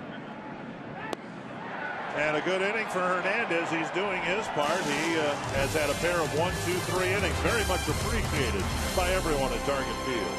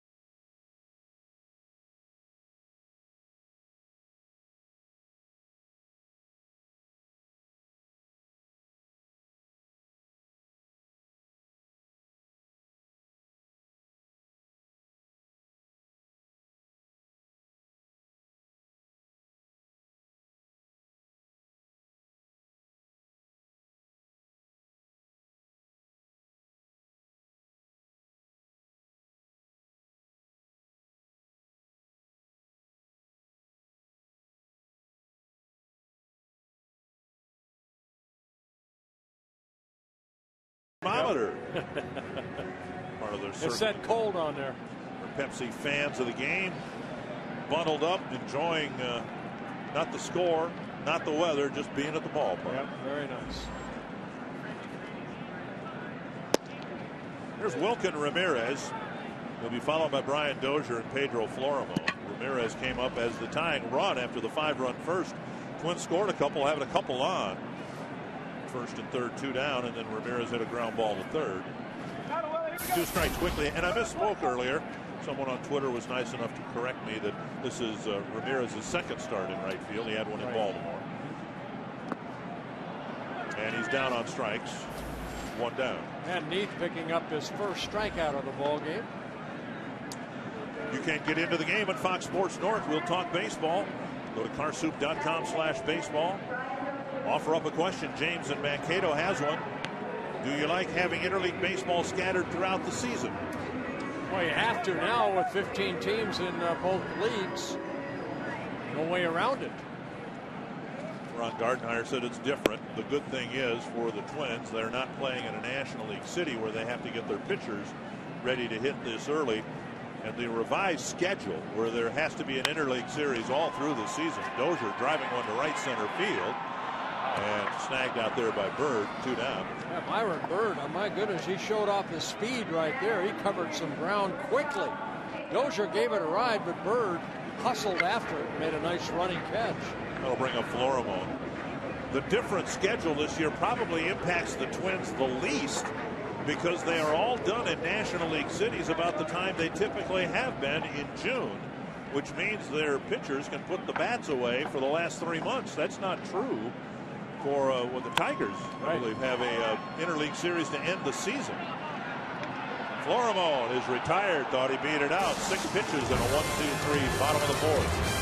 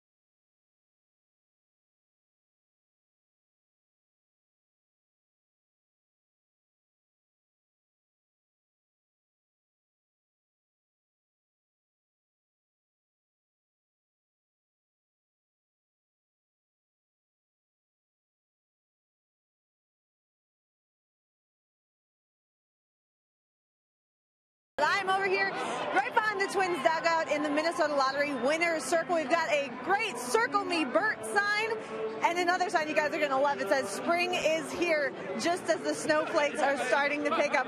Once again, I'm joined by Gary from St. Paul.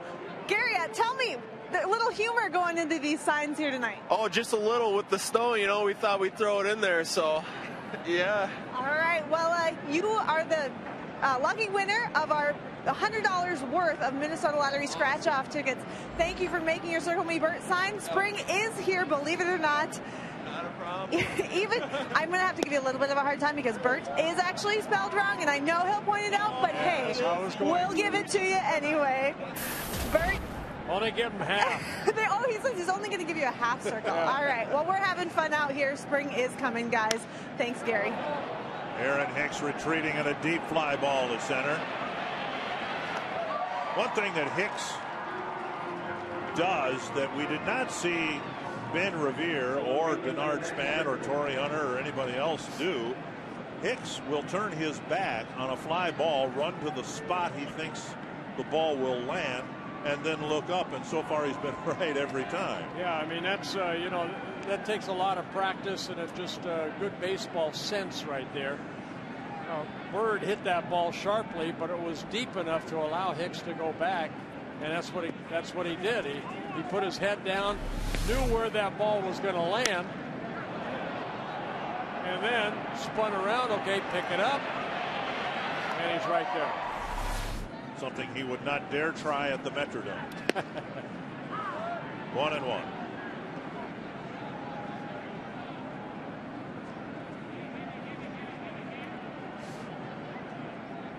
He's drafted #1 by the Twins when the Twins were still playing at the Dome. Strike on the outside corner, 1-2. Well, Hernandez has settled down nicely. He's retired 9 straight Mets. He's thrown strikes. There's another one hit towards left center field. And Willingham makes that catch. He got all 3 outs in the second. 1, 2, 3 inning in the third, another one in the fourth. Good start to the fifth, and he's only thrown 51 pitches. If you just joined us, Vance Worley gave up 5 runs in the first. There was an error. You're telling me just 3 of the runs in the first were. That's what the official okay, score well, told we'll us. go with that, even though I counted 4. And then Worley never did retire a batter in the second. And Hernandez came in, gave up a grand slam. So that second inning became a 5-run inning, and neither team has scored since. Here's Ruben Tejada. 2 outfield flies to Aaron Hicks. He's just along for the ride so far. 10 runs, 9 hits for the Mets. And Baxter's 0 for 3, and Tejada's 0 for 2. Yeah, even though Tejada's 0 for 2, he's made a couple very nice defensive plays. That turn of the double play couldn't have been made any better. And then in the last inning, with right cutting in front of him, he was able to get that ball off the bat of Florimon and get him at first base. So sometimes you don't help offensively, but you do on the other side. Down and away, and it's 1-2.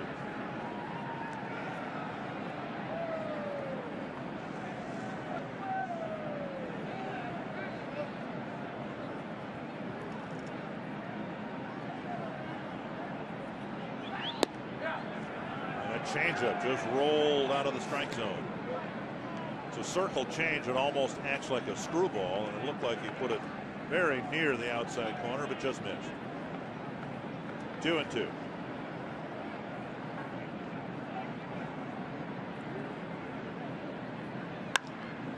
And a liner in the right field for a 2-out hit. And that'll bring up Valdespin. Tejada picking up his first hit and the 10th for the Mets.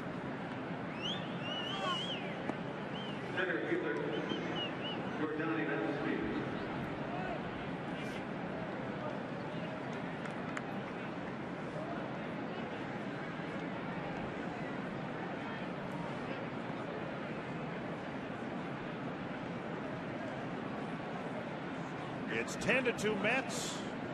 We're only in the top of the 5th.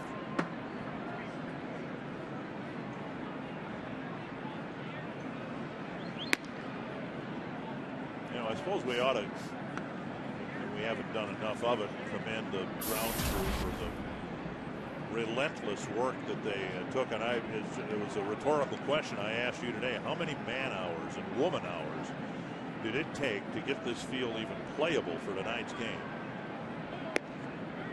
But then beyond that, I think too the people who designed the ballpark deserve some credit too for the drainage. I asked one of the grounds crew members today, so what happens if we get rain on Sunday? Can this field hold rain? I said, well, absolutely. It just drains through.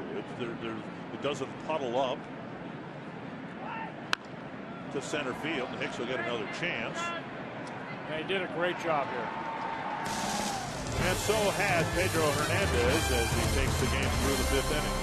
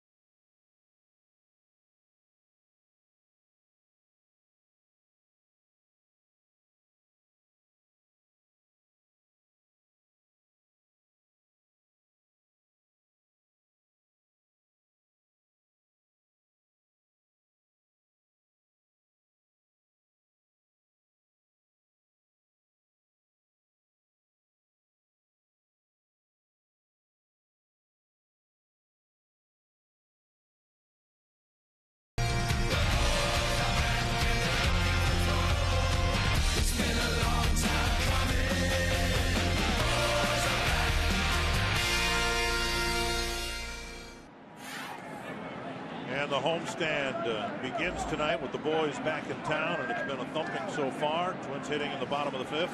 Aaron Hicks will lead things off. First pitch, bouncer to short, backhanded by Tejada. Low throw that gets by Davis, and Hicks will go to first base on a throwing error.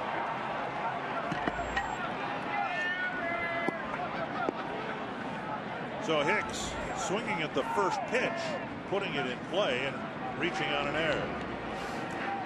Tejada's had trouble that way. That's his 5th error of the year. And plenty of time to set up, and then threw it low in the dirt. That skipped on Davis. And Hicks hustling down that line. Stays at first base. And now Mauer. Mauer with a double to left field into the corner, and then a line drive to Murphy, or to a right rather. So Joe's stung the ball twice. 1-0.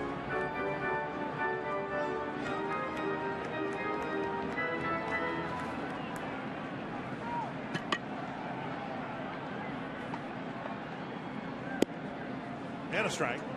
1-1. The Twins hoped at the start of the year there would be many situations like this. Hicks leading off, reaching by whatever means. They've hoped he would hit, hoped he would walk. He hasn't done enough of either, but he's aboard. And then Mauer hitting second over Mauer's head. 2-1. And you look at Mauer and the RBI total, the only run batted in on the home run in Kansas City, the solo home run, but then you realize that, I mean, Hicks hasn't been on base. They haven't been able to get this lineup going, and it starts with a leadoff man. Called strike, a delayed call, 2-2. That ball looked a little low right there, and Joe, I'm sure, questioning that call. Earlier in this ball game, I think in his first at-bat, he questioned the call up and in. Like Everett saying that low fastball was a strike. 2-2. Why not try it again? 3-2. Willingham on deck. As awful as the start is for the Twins, we've seen Neese struggle with his control from time to time. You just hope the Twins can keep building some opportunities and then take advantage of them. We'll see what Mauer gets here on 3-2. And it's ball 4. So there you go, an error. Twins hoping to take advantage of that and the walk. Willingham up with 2 men aboard. Yeah, for Jonathan Neese, that's his 4th walk of the ball game. We want to congratulate our good friend and broadcast partner Roy Smalley, who a long time ago played for USC, and he is one of the best in the business. Yeah, it wasn't that long ago. The other day, named to the National College Baseball Hall of Fame. First team All-American shortstop back in 1973. Congratulations, my friend. Yes. Congratulations, Roy Smalley. Here's Willingham, drove in a run with a ground ball. Pitch in the dirt, Buck with a nice block. And then leading off the 3rd inning, Willingham hit one about 400 feet from home plate, but it was caught by Valdespie.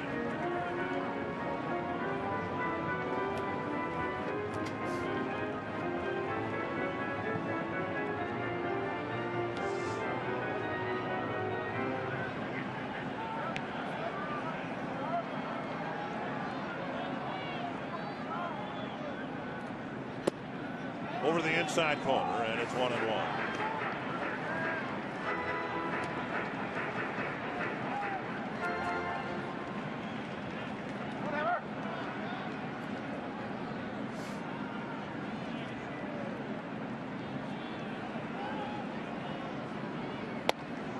Strike 2 called, with Neese going back in there again to get a called strike. Yeah, this time a fastball inside.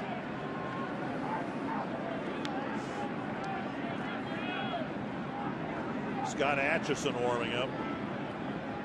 Neese needs to complete 5 innings here to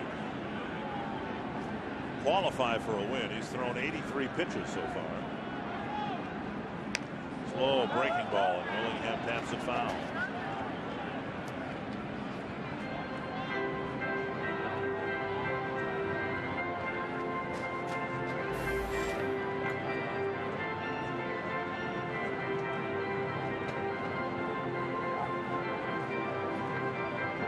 Hicks at second, Maurer at first.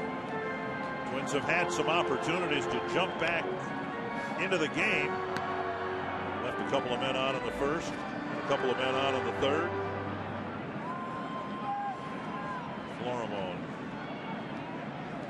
close to the heater as he can get.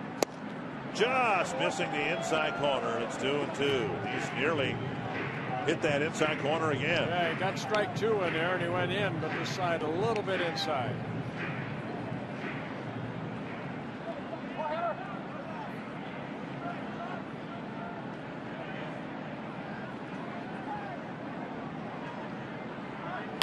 Pulled foul.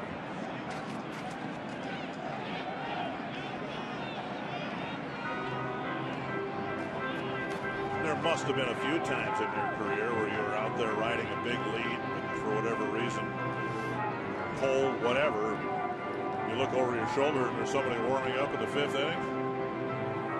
Oh, I'm sure there was. I don't recall, but I'm sure there was. Sometimes Sure. I'm just happy to go 5. Right. Never happy to go 5. I go 9. Well, you know, with the pitch count today, Steve mentioned earlier, 86 pitches now for Jonathan Nice. You know, the conditions are not the best here. You know, Nice came in with the reputation of throwing strikes. He's already walked 4 in this ball game. Only 1 strikeout. Full count to Willingham, nobody out. Twins hoping to put something together here in the 5th. Pulled foul. But the Twins have only managed 3 hits. I would imagine one of the factors in warming up Atchison now, it's a cold night, and if things start slipping away from Nice control or otherwise, it'll take Atchison a little longer to get warmed up. Morneau on deck. Fly ball left field.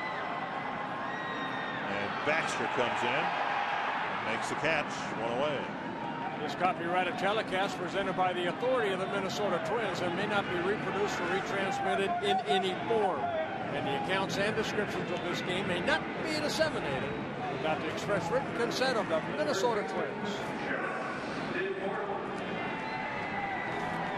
Now Justin Morneau. Fly ball to left. And a check swing single to left.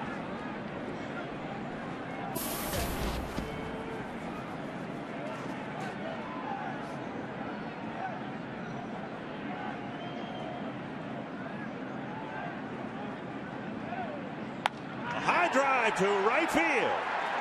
This is back and off the wall. And Maurer will be held at third, and it's an RBI double on maybe the hardest ball Morneau has hit this year. Yeah, I agree. I was just going to say that. We have not seen a lot of this off the bat of Justin. He got a fastball right there ready to hit on that first pitch, and he clobbered it high against the wall out in right center. His 3rd double of the year. He picks up his 4th RBI. That ball right there, right into the swing of Justin. Boy, he gave it a ride. And maybe a couple, 2-3 feet short of hitting his first home run of the year. Now Doman, who's reached twice. He's been hit by a pitch and a walk. Tapper, foul.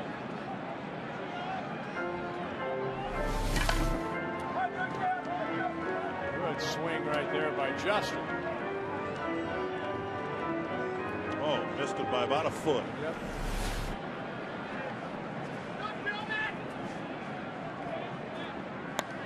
Now 2 quick strikes on foul balls off the bat of Doman. Well, the ball was gone on a left home plate, and it almost did leave the yard. Oh, inches. From disappearing into the Jim Thome flower bed. To center, down for a hit. Maurer will score. They're going to wave Morneau. Here's the throw from Valdespin. And it's a 2-run single in a 10-5 game. Buck claiming that he tagged Morneau on the slide, and now here comes Terry Collins.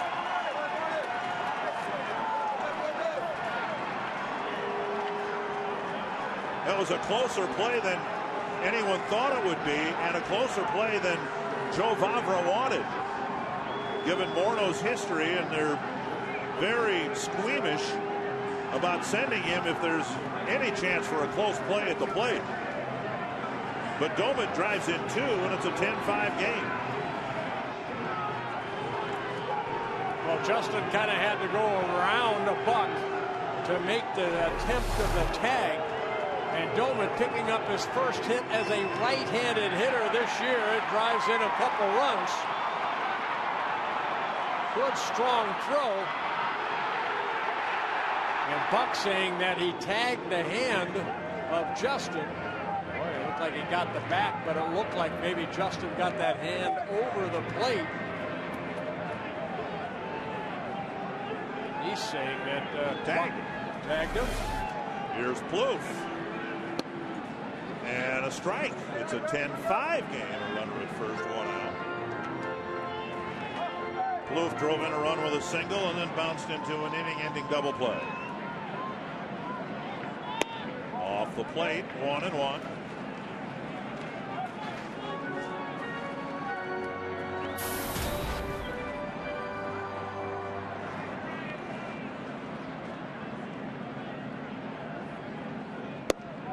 Down low, 2-1.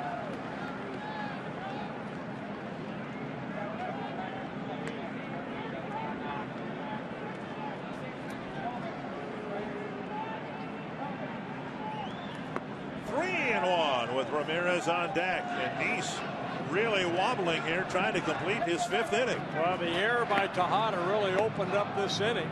The walk to Joe Mauer, then after with 1 out, Justin almost hit a home run. That's to left center field. Baxter with the catch, and out number 2, and again another pretty well hit ball. After the 10 runs are on the board, the Twins have hit the ball harder than the Mets have, and they're still down by 5 runs. 2 down. Here's Ramirez.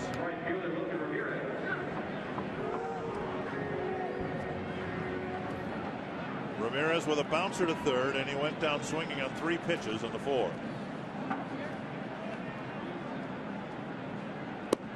Over the inside corner, strike 1.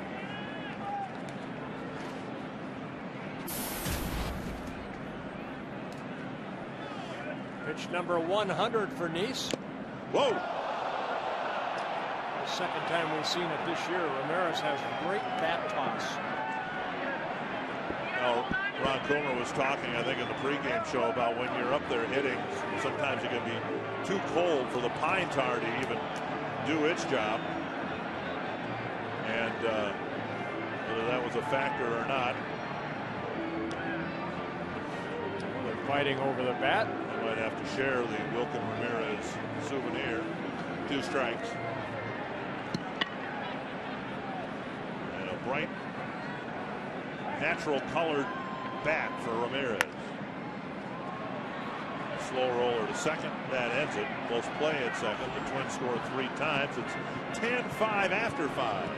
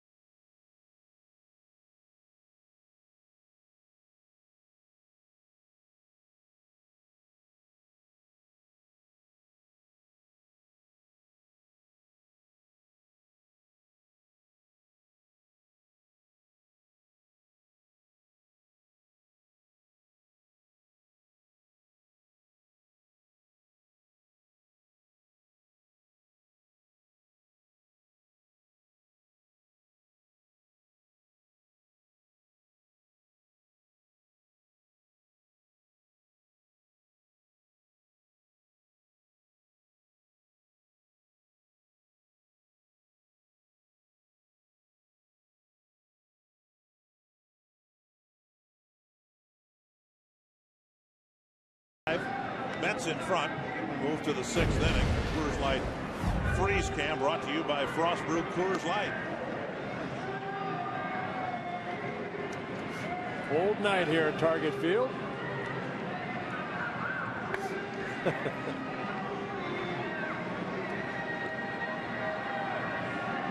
fans have fought through a really ugly start to this game, hoping the Twins can come back and make a game of it. It's 10-5. Daniel Murphy will lead things off against Pedro Hernandez, who came into the game in the 2nd, gave up the grand slam to Buck, but has done very nicely, done a really nice job since. Strike one. Murphy, Wright, and Davis in the 6th.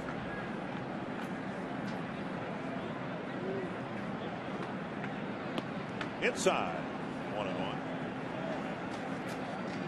And Hernandez, who has thrown a lot of pitches, 61 in a relief role. You can look over his shoulder and see the Twins warming up Ryan Presley down in their bullpen. On the outside corner, 1-2. Hernandez coming in, throwing strikes, 62 pitches, 40 for strikes.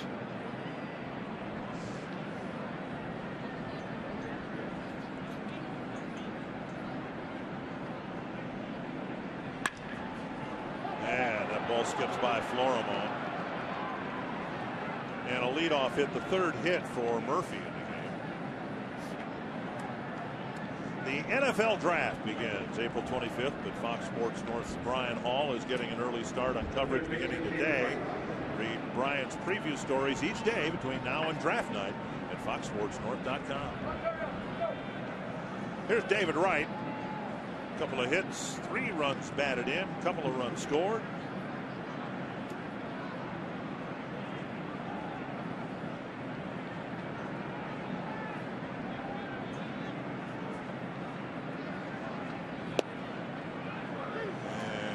For strike one. Yeah, this guy kind of the face of the franchise for the New York Mets. Signed him to a long-term contract, signed through 2020. Already in his 10th season with the Mets. Very high, 1-1.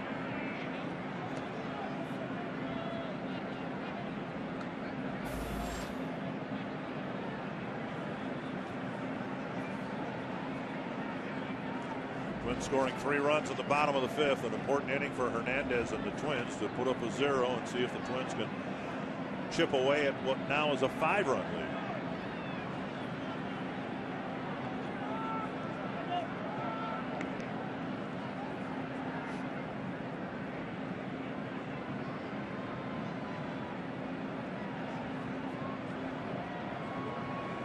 To warm up a little bit. Of course, a different start time too tomorrow, mid-afternoon start for game 2 of the series.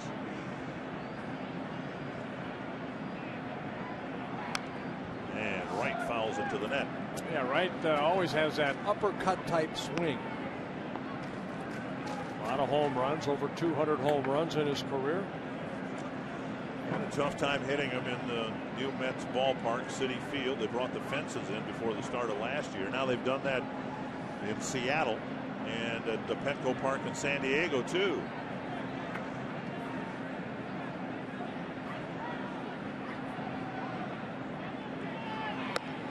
It looks like Hernandez would be tough to steal on. He's a left-hander who has a high leg kick, but he kind of freezes it a little bit, which if you're a runner at first I would think make it difficult to get a good jump. Yeah, Scott Diamond does the same thing. You know, left-handers have the advantage of kind of hanging around that pitching rubber a little bit. Andy Pettit, one of the best at it.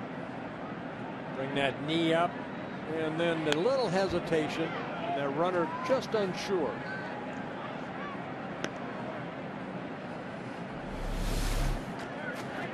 To pick up the knee, that was a little bit quicker. The time before, he kind of held it just for a second. Because on that one prior to that, Murphy actually went back to first.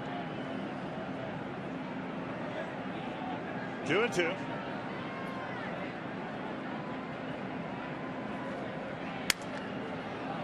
Bluth catches. There'll be no throw across. One away. Busted bat.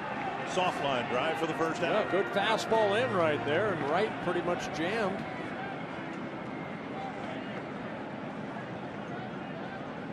Now Ike Davis. A couple of walks and a couple of runs scored. Davis born in Edina. After his father was traded from the Twins in early 1987. Ike was born in Edina. Said he spent some time today visiting some early babysitters that he had. Saw the old home where he lived in very briefly. Doesn't have any memory of growing up here at all, but got a chance to meet some people who at a very early age for him were important to him. Yeah, after RD got traded, Ron Davis got traded, they ended up making their home in Arizona. Actually, that's where Ike grew up, went to Arizona State University. Swing and a miss. And then was the Mets' #1 pick in 2008. Sometime visiting with Ike about some hunting and fishing trips that I went on with his father. Ron Davis, a great outdoorsman. He loved living in Minnesota. Great fisherman and hunter.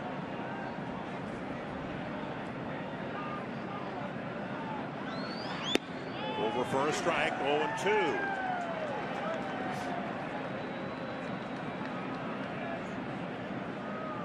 You can't quarrel with the job Hernandez has done here tonight. He's done a great job. Other than the grand slam he gave up to John Buck, the first batter he faced. Up high and away, 1-2.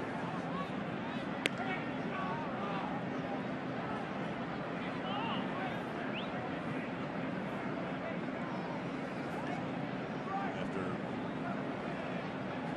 making a start in Baltimore, probably not the situation he imagined his next major league appearance would be, coming in with nobody out and the bases loaded.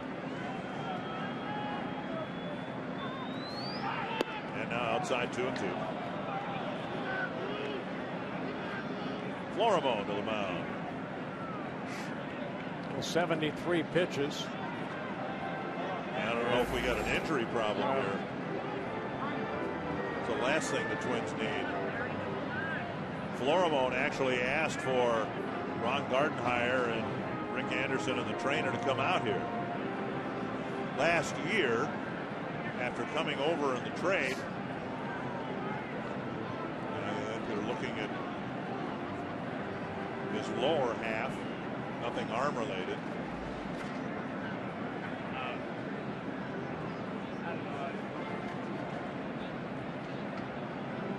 Almost looks like Bauer's doing more of the talking than anybody else. Well, Presley has been warming up. Well, the way he kind of moving around that left ankle, maybe he twisted his ankle a little bit.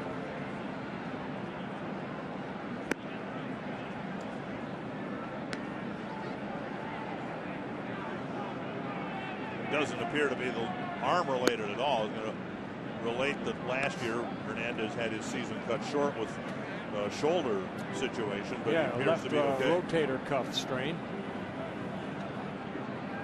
Florimone may be serving as an interpreter here.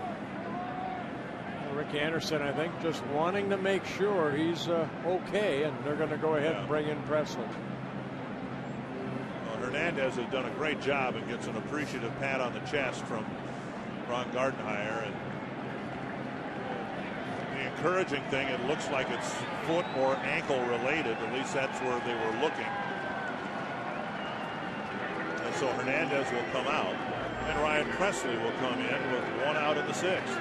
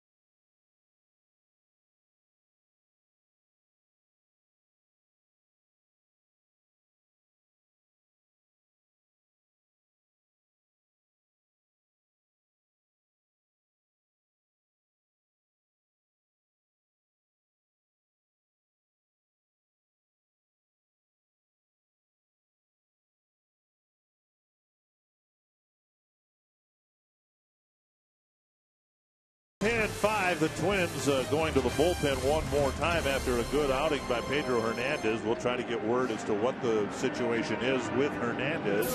Ryan Presley coming into the ball game, and he's made quite a first impression. Yeah, Ryan Presley was getting up anyway. He may have had to come in to face John Buck, you know, maybe in that situation. So he's loose. See the numbers on Presley, very good so far, making his 4th major league appearance.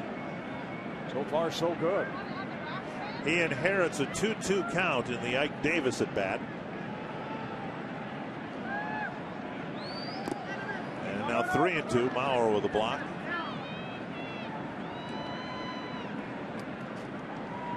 Presley, had he not been warming up, would have been given all the time he needed to warm up on the game mound, but just the standard, I think, 8 pitches, and he's ready to go.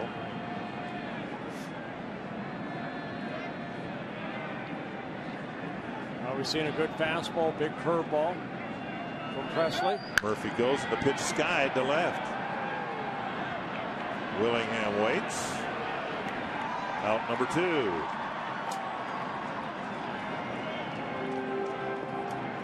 And that'll bring up John Buck.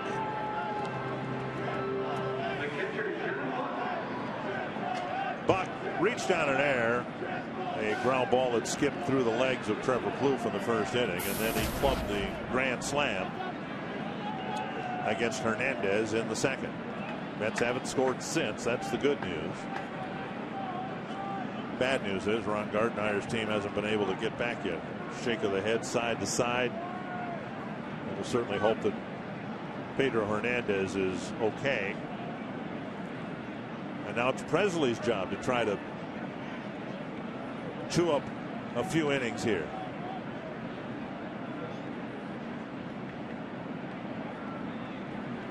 Down low, ball 1. Well, in that second inning on a 3-2 pitch, the first hitter that Pedro Hernandez faced, John Buck, hit the grand slam. Into the second level here at Target Field. His 6th home run of the year. And 4th in the last 4 games. And a called strike 1-1. Buck doesn't believe that breaking ball hit the strike zone at all. But again, he wasn't too happy with the Morneau safe call either. It looked like a little cut fastball right there. And Joe Mauer maybe got crossed up there out to talk to Ryan Presley. Presley wants to know the count.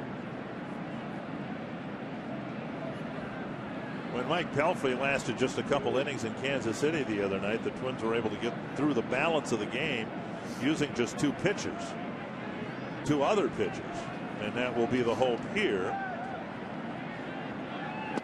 Fastball missing inside. That's where Anthony Swarzak came in, pitched very well for 4 innings, and then Ryan Presley 2 shutout innings. So in an ideal world, with the Twins having 5 games in the next 5 days, they'd like to not to cut through the bullpen any more than they have to. Bouncer to third. Plouffe fires across, and Morneau with the tag, got him on the hip. Buck retired, and it's another scoreless inning in the top of the 6th.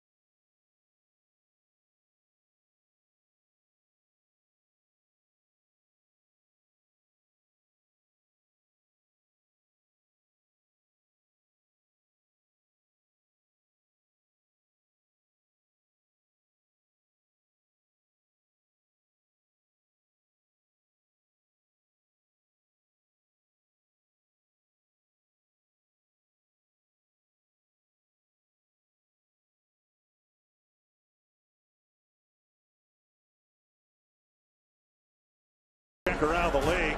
Starting in Cleveland, Nick Swisher with a walk-off, a base hit down the line, a 1-0 Indian win over the Chicago White Sox.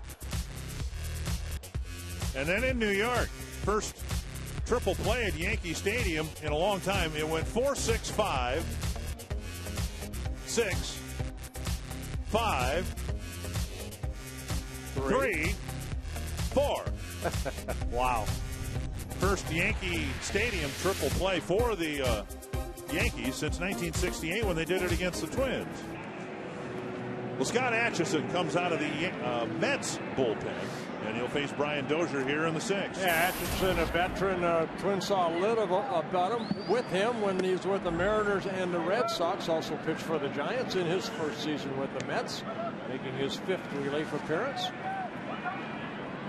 Dozier 0 for 2. He'll be followed by Florimon and Hicks. There's a liner to the second baseman, and Murphy with the catch, one away. That'll bring up Florimon. Florimon with a walk and a ground ball to short.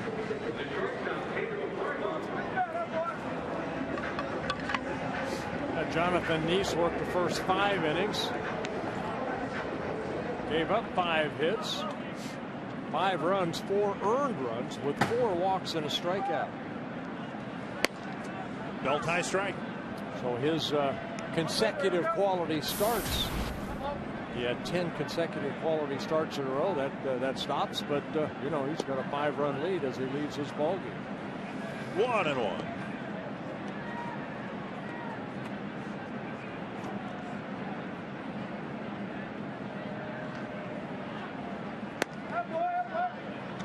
Just off the edge. 2-1.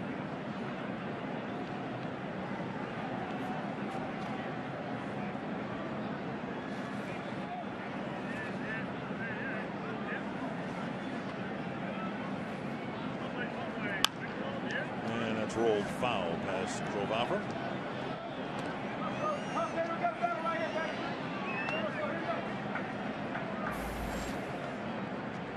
Just looking it up. In 1968, the first triple play that the Twins ever hit into was in the 8th inning. And it went Dooley Womack. And would it have been Bobby Cox in 1968? To Mickey Mantle. Johnny Roseboro hit into a triple play.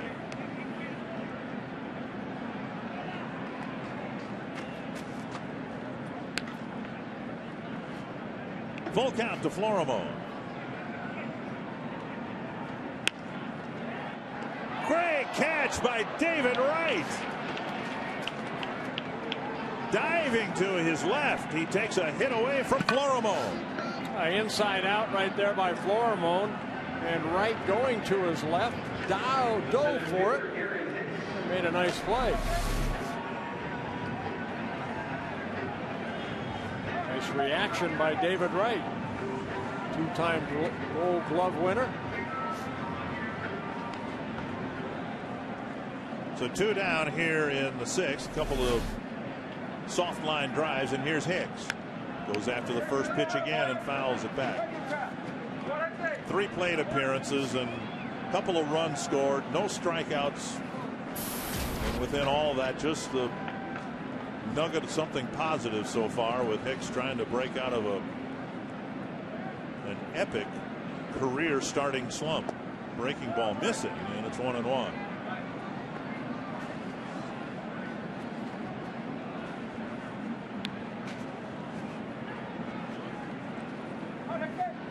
In the 2nd inning, he had a drive to the gap in left field that was snagged by Baxter. Now inside, and it's 2-1.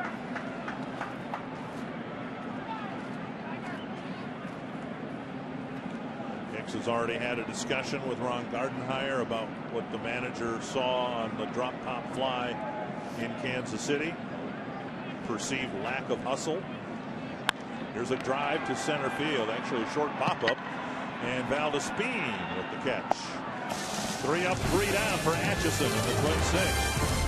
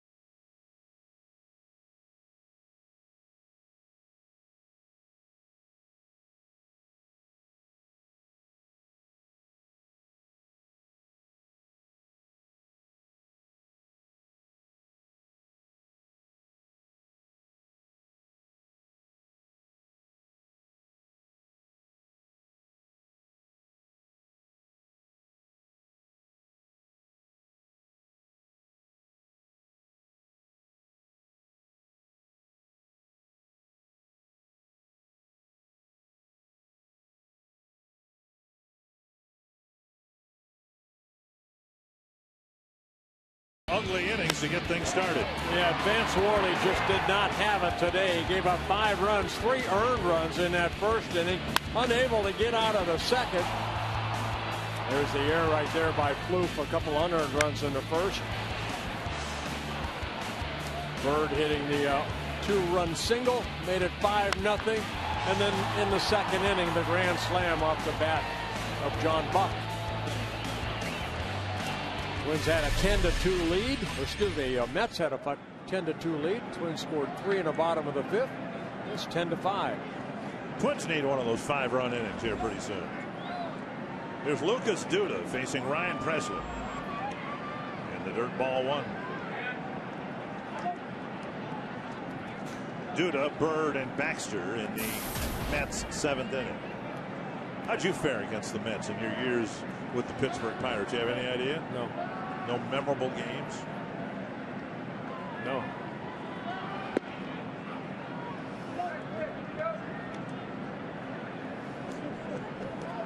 No. What do you think I am, Jim Palmer or something? I don't know. I just, I mean. No, Palmer would remember every pitch he ever threw to a Met, but I don't. I'm sorry. I wish I did. Did you enjoy pitching at Shea Stadium? You enjoyed pitching everywhere, I know, yeah. But what was it like to pitch in that ballpark? It was a nice ballpark. Didn't like giving up a home run because that big apple came out of the outfield. Spent more time up in the air than it did. Yeah. Made me hungry for an apple. 3-1 to Lucas Duda. I'll look it up now, see how he did. And a walk starts the 7th inning.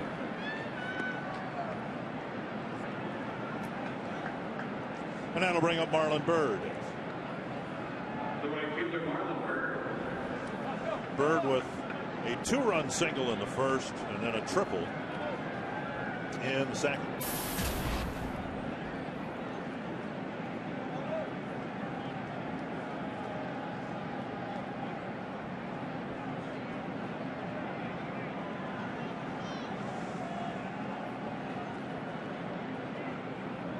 Yeah, Bird in his first season with the Mets brings a lot of experience with him. He made the All-Star team when he was with the Cubs in 2010, signed as a free agent. Now we're again out to make sure that the signs that they're using. Now what the Twins do with a runner at first base, they use more than one sign. You want to make sure that you and your catcher are on the same page.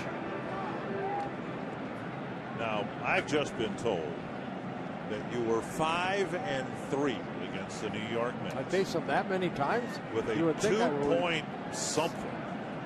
2.92 earned run average with 4 complete games. Wow. And you forgot that? Those are great numbers. Well, I started about 700 games, so I'm sorry I forgot that one. Or those. No, these would have been the Mets of late 70s. Yeah, they weren't very good. They weren't? No, not for me to go 5-3 with a 2.9 ERA. Come on. No, just kidding. All right, that's good. Very nice.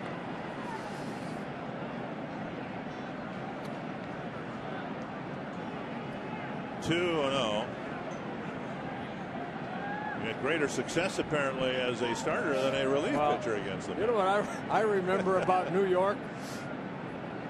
We got some time here.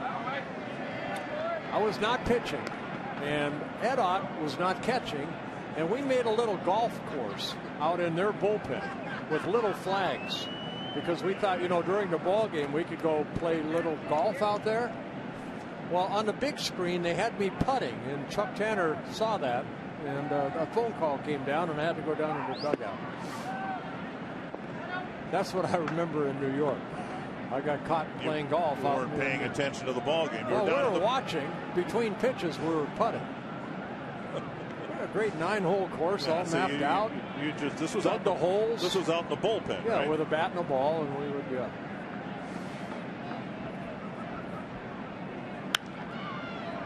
Morneau in foul ground makes the catch for the first out. So I wasn't in the clubhouse eating chicken or anything like that. I was out working on my golf swing.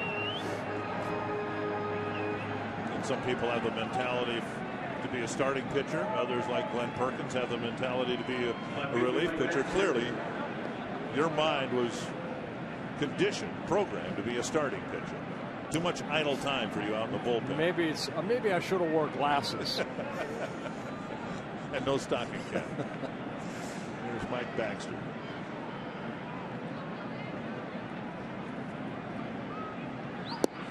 Ball one. I asked Ron Gardenhire the other day if Presley had the stuff to be a starting pitcher.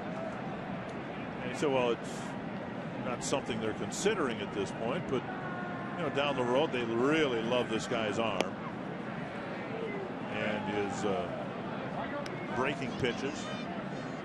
2-0. Well, remember in the minor leagues he was a starter, and then last year they converted him to a reliever, and I think that's what the Twins saw. Hey, here's a guy that has good stuff. He has a good, strong arm. And in today's game, with the starters not going very deep, can they turn a double play? One. Oh, dropped by Florimone. Everyone's safe. Well, Second base umpire Scott Barry saying that he did not ever have control of the flip. An error will be charged on Florimone. Florimone with his third error of the year. Maybe could have been a double play, little backhanded flip, and the ball dropping out of the glove. It wasn't during the exchange at all. So what could have been an inning-ending double play instead gives the Mets a chance to add to the score here with Ruben Tejada at the plate. No, as I was saying, Dick, with the starters only going 5 or 6, what clubs are doing is really what the Twins are doing. They're putting together a lot of long men. 4 or 5 guys in the bullpen that can throw more than 2 or 3, 2 innings at a time. Right. Presley, one of those. Dunsing, one of those. Casey Thien can do that. Josh Renicky, we've seen him do that, and Anthony Swarzak. Foul back, 2 strikes. Presley, if he can feel the baseball at all, has a good strikeout pitch, his curveball. And he's in a situation suddenly here in the 7th where he may need a strikeout of the number 9 batter.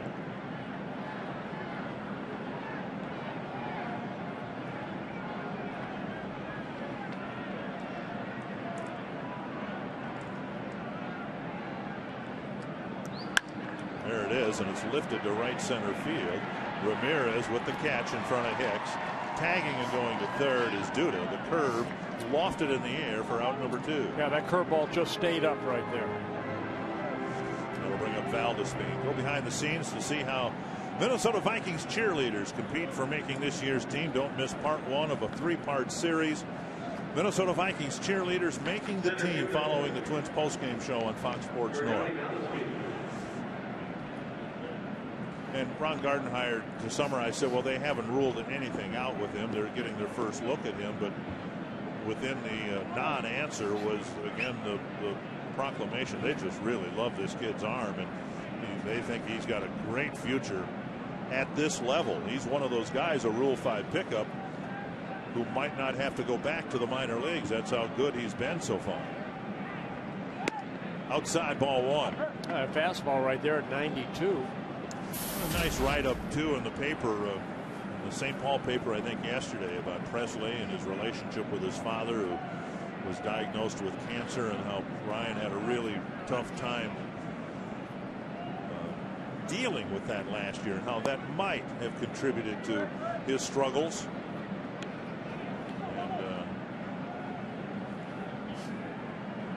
Yeah, you realize that baseball players are human beings too. There's so many elements that go into sometimes your everyday approach to what you're trying to do. 2-0 to Valdespin. 3-0 Murphy on deck. Inning started with a walk, then there was an error on a ground ball. Murphy on deck already has 3 hits. The Speen has a couple. Popped up out on the play. It's 3-1. That's a green light right there. 3-0. I think we've seen tonight. Everybody gets 3-0. They're up there hacking. They're ready, waiting for that one pitch.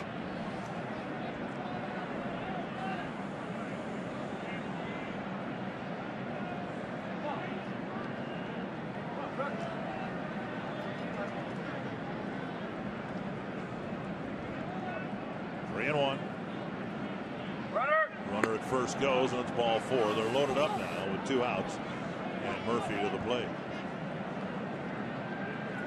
MLB.com at bat is the #1 source for live baseball everywhere you go. Available for iPhone, iPad, Android, and BlackBerry 10. At bat delivers Twins baseball with live audio, pitch tracking, stats, news, highlights, and more. Text at bat to 31826 or visit twinsbaseball.com for details.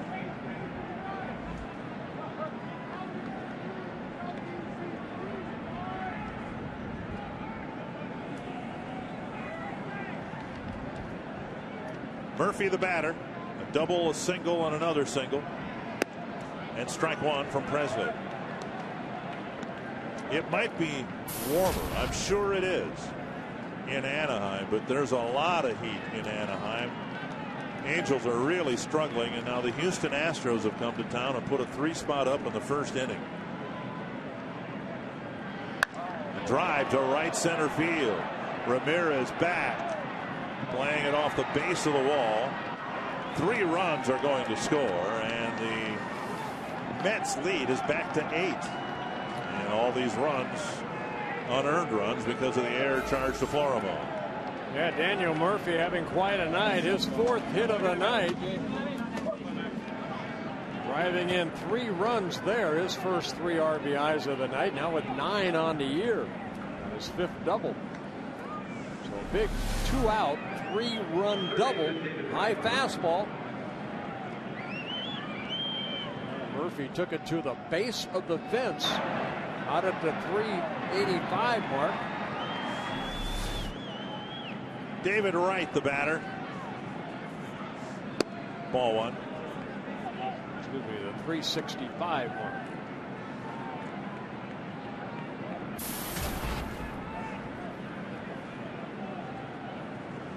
Regarding the Angels, Josh Hamilton isn't hitting. Albert Pujols is hobbled with plantar fasciitis. It's a strike.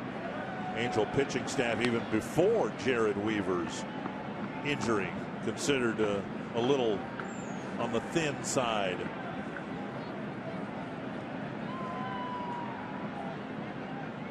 Angels come here after the Mets leave on Sunday. Here's a fly to deep right field. Ramirez going back at the wall. He can't make the play. Wright will have an extra base hit. It's another Mets run, and Wright wants a triple. And he'll be in with an RBI triple.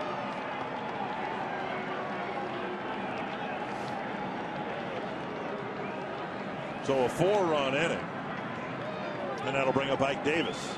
And David Wright driving in his 4th run of the ball game on his first triple of the year. Rick Anderson coming out to talk to young Ryan Presley. So Wright with a 2-run double in the first inning, an RBI single in the second. Now adding an RBI triple here in the 7th. Pedro Florimon behind second base is talking with second base umpire Scott Barry about the play with Brian Dunsing warming up. And Barry made the right call. There's no question about that. It didn't look like Florimon ever had control of the ball.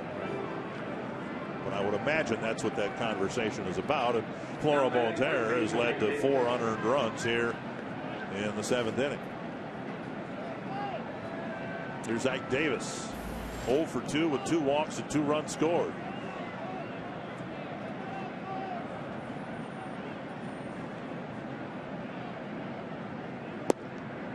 Down low, ball 1.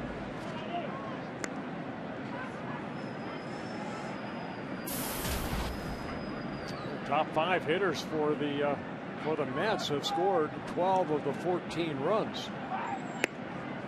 1-1. Maybe when the Angels come to town, the Twins can win a series opener. look like they're going to get it done tonight.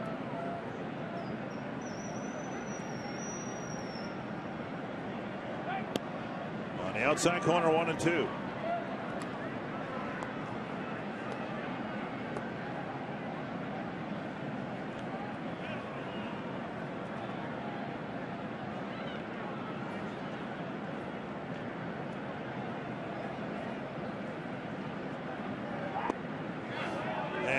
Swing. Davis has gone on strikes. And a 4-run 7 makes it 14-5.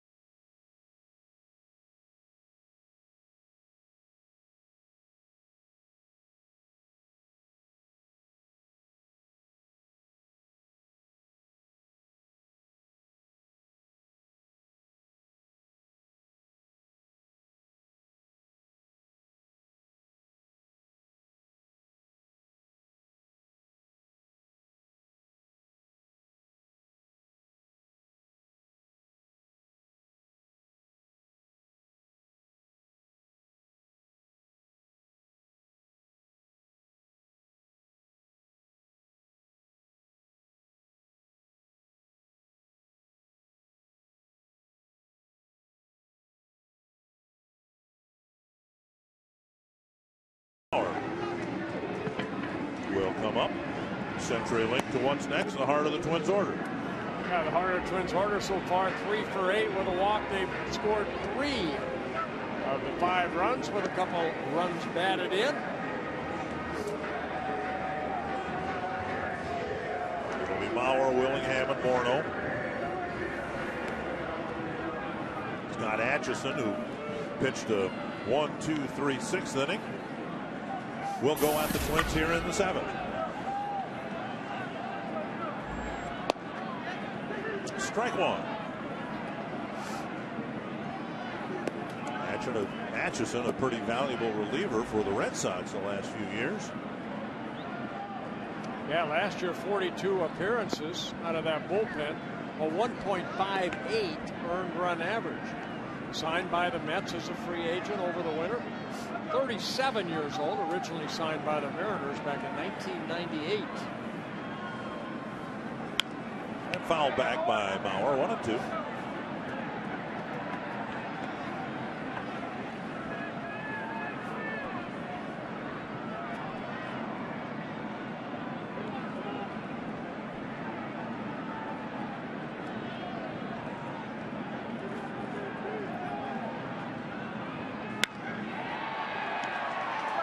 Guy can hit. It's amazing. He's given the Twins 4 good plate appearances here tonight.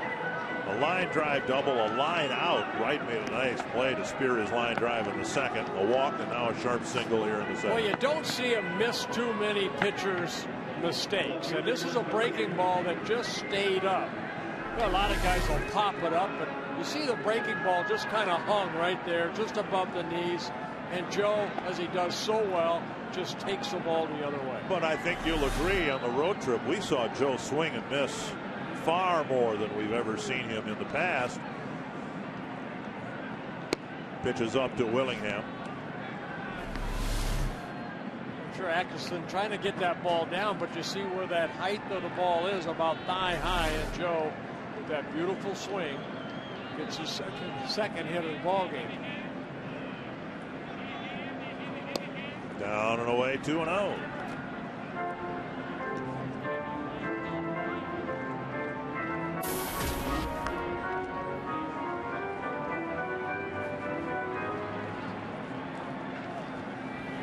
Willingham with an RBI ground out and a couple of outfield flies, one to the warning track in center field. This one's skied in the air, and it'll come back and out of play.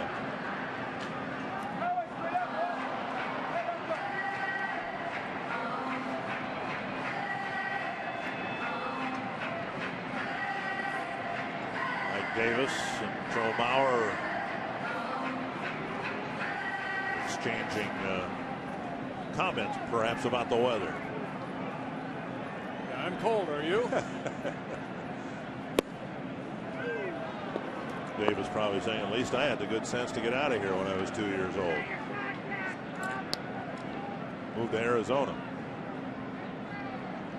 2-2.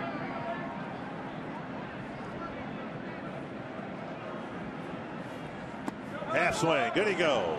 No, says first base umpire Marty Foster. That's a good thing. The only thing that you can see out of Marty Foster is his eyes. Be bad if an umpire pulled him up over his eyes, wouldn't it? And a little bit of ear.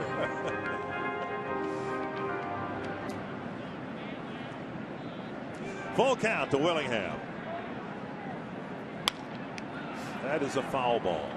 Yeah, just got word that Pedro Hernandez left with a left calf strain. And guess what he is?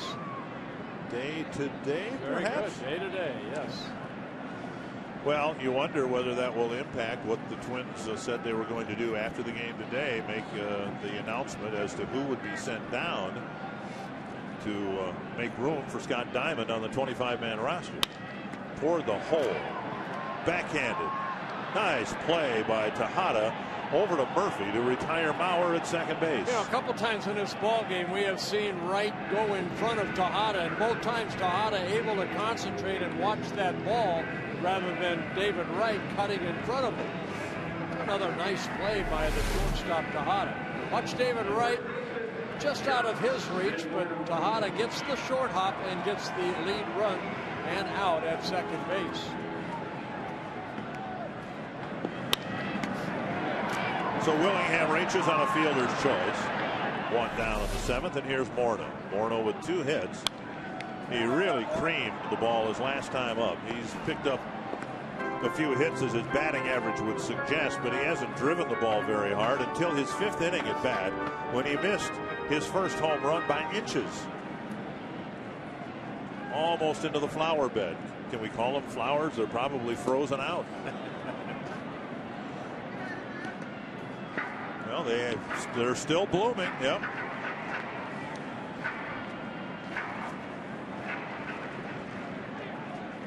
Two quick strikes to Morneau.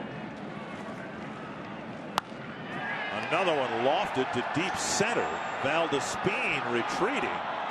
And on the track, he makes the catch. So a deep fly ball to center, 2 away. And Justin got good wood on that ball.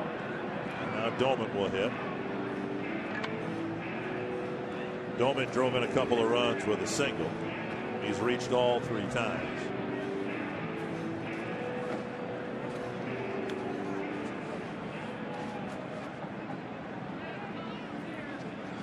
Now 4-0 Astros over the Angels in Anaheim. Things have already gotten ugly, so you can't even say things are going to get ugly there, but my goodness. The Astros go in there and win a couple of ball games. Oakland did well. Yeah, they swept them. Swing and a miss. Tigers are leading Oakland 3-0 early in that ball game, trying to slow the A's down. 1-1 to Doman.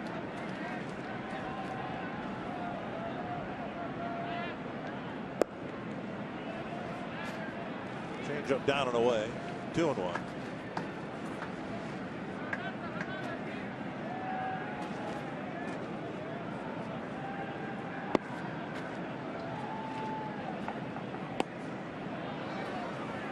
Now 2-2.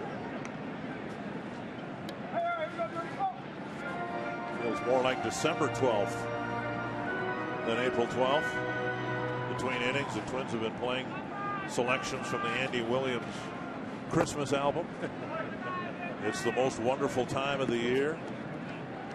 I'm waiting for jingle bells. Chestnuts roasting on an open fire.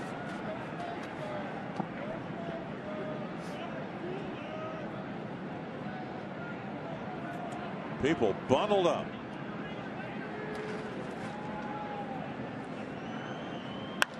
There's a blast to right center field.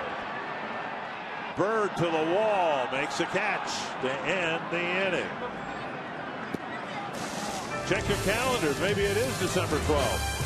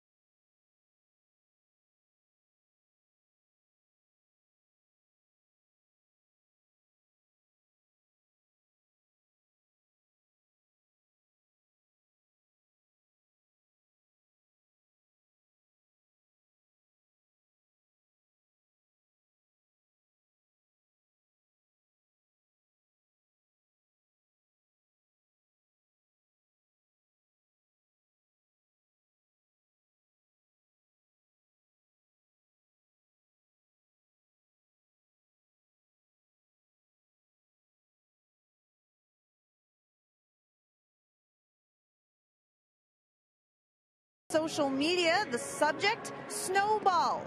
AJ says 3 years ago today, I caught the first home run at Target Field. Hard to believe it is snowing. Hashtag snowball.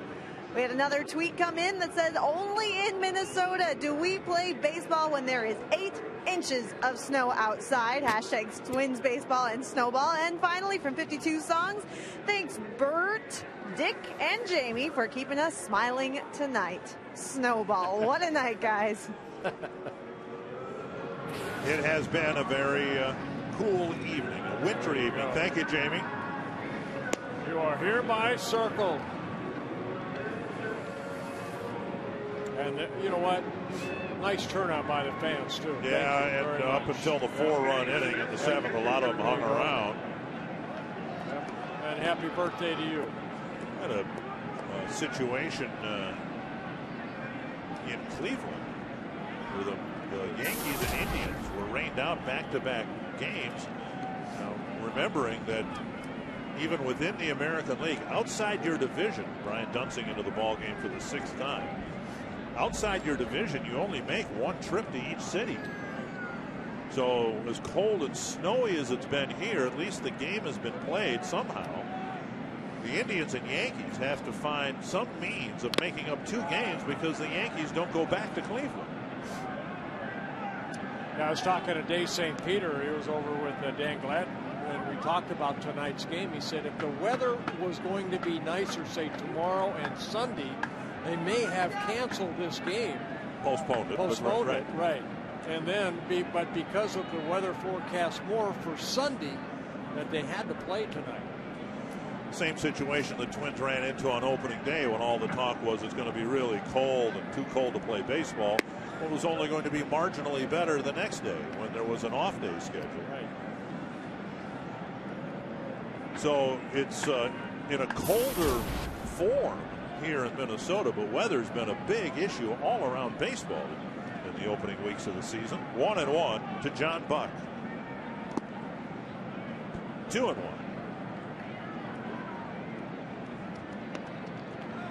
Hope Biz Dunsing can get through the next 2 innings here. Presley pitched an inning and 2/3, gave up 4 unearned runs.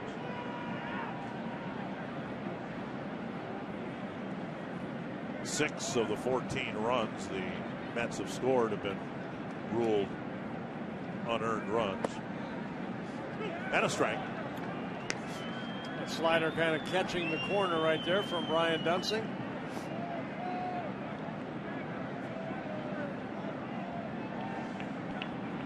Two and two.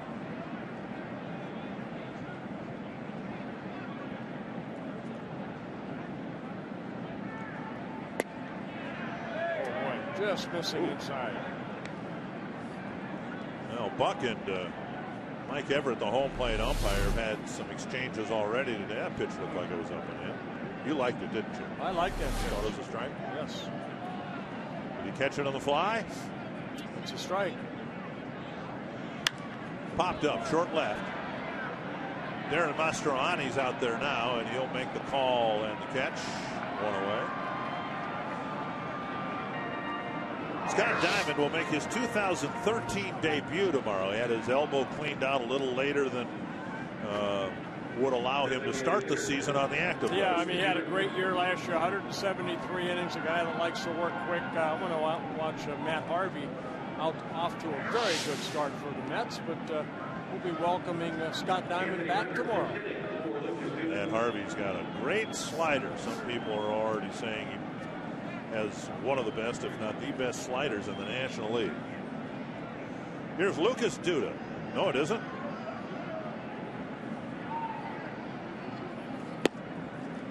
Mets going to their bench as well, and Anthony Recker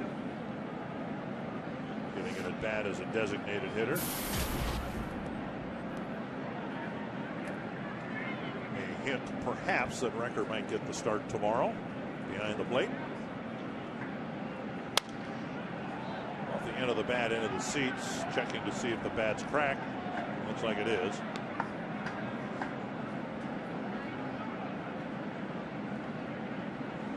Scott Diamond emerged as a reliable starting pitcher for the Twins in a year when they didn't have him.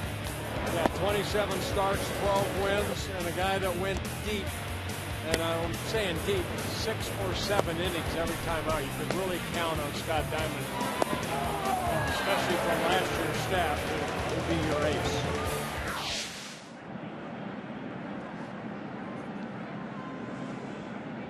Two strikes to Record.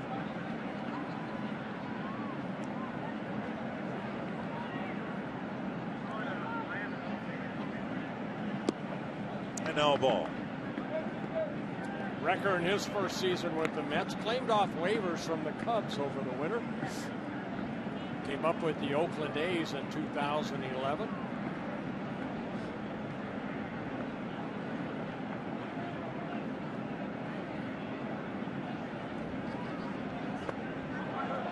And Dunsing with a breaking pitch down and in, gets a swing and a miss, 2 down.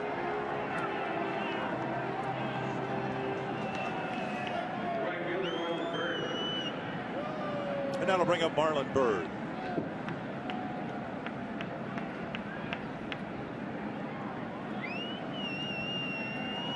Byrd with a 2-run single in the first, a triple in the second, since then a fly ball and a foul out. You've probably noticed that the Mets, as a fly ball to right field, should end the inning. And Ramirez with the catch. We'll talk more about the All-Star game going to Citi Field this summer when we come back.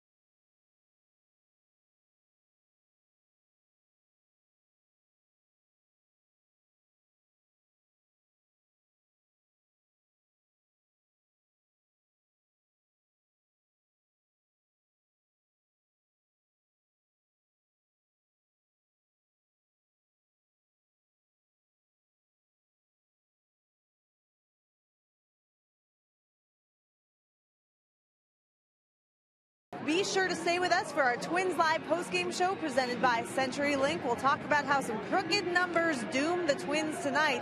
We'll also take a look at how both teams brave the elements on a cold and wintry night here at Target Field. And, of course, we'll hear from skipper Ron Gardenhire. Guys. All right, thank you very much. We'll look forward to that. The Twins hitting here in the bottom of the 8th inning. Yeah, new pitcher on the mound for the New York Mets will be Greg Burke. Underarm type pitcher in his first season with the Mets, making his 5th relief appearance. He's worked a total of 4 2/3 innings. He's given up 6 runs, only 3 earned runs with a couple walks and 6 strikeouts.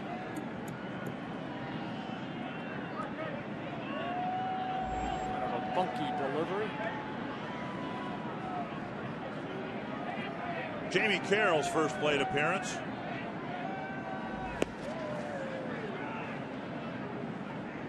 Pitcher had a similar delivery who pitched for both the Mets and the Twins. Terry Leach, part of the '91 World Championship team.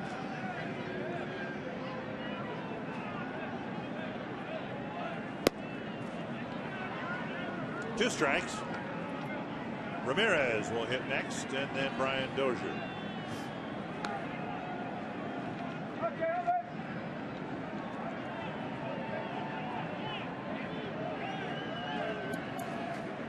Burke, 30 years old, took him a long time to get to the big leagues.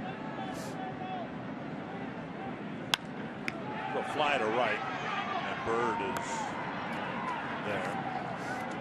That's almost a Pat Neshek type of delivery. He goes down, but then comes back up like Neshek did. Ends at the waist and then almost stands back up again. Not just delivery right here, drops down and then kind of still sidearm. He's not really, right. Underneath. Yep. So 1 down, and that's Wilkin Ramirez in the box. He's 0 for 3. Swing and a miss.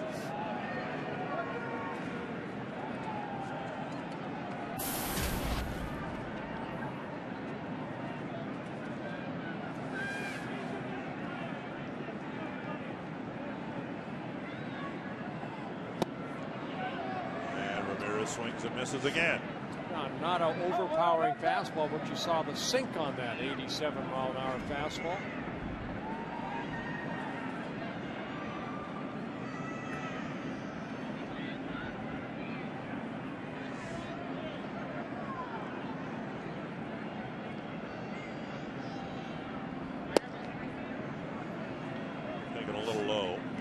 Kind of a guy that didn't give up on his ability. He went to Duke University. He was not drafted out of college. Pitched in independent league baseball for a while. Went to a tryout camp with the San Diego Padres, and there's a strikeout right there. And signed by the Padres. So those tryout camps sometimes do give players an opportunity to extend their baseball career. This one down and in to Ramirez. Let's see where Buck wants it. He wants it outer half. Got the inner half of the plate. I believe the Twins still have their tryout camps, but I believe also that the most recent major leaguer, you might have to go back to Jerry Terrell, who was signed out of a Twins tryout camp at Met Stadium a long time ago. I don't believe another major leaguer has come out of that tryout camp. There is a tryout camp, I believe, in Iowa in about, I think, 2 weeks, because I have a pitcher that pitched for me for the WBC, Mark Palak, a left-handed pitcher, and he wants to try to continue his career. And Terry Ryan helped me find him a place that there's a tryout camp.Mək is that just a Twins tryout camp, or is that just? I believe it's overall. Okay. Overall tryout camp. So all clubs will send scouts to see some 300 kids and see if maybe 1, 2, a dozen, who knows, might have some ability to play minor league baseball. They'll work the radar guns, and for those of you who saw the movie The Rookie, Jim Morris was signed out of such a camp with the Tampa Bay Rays a long time ago. 1-2 to Dozier with 2 gone here in the Twins' 8th.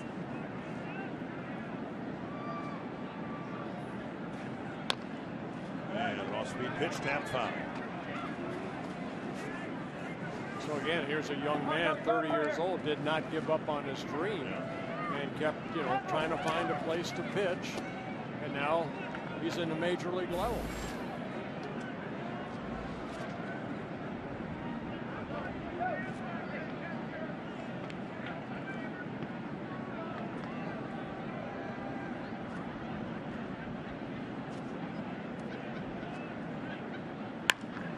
Ball drilled to center. Speen is there, and it's a 1-2-3 8th inning. Stay tuned for the Gander Mountain weekend weather update for Twins territory.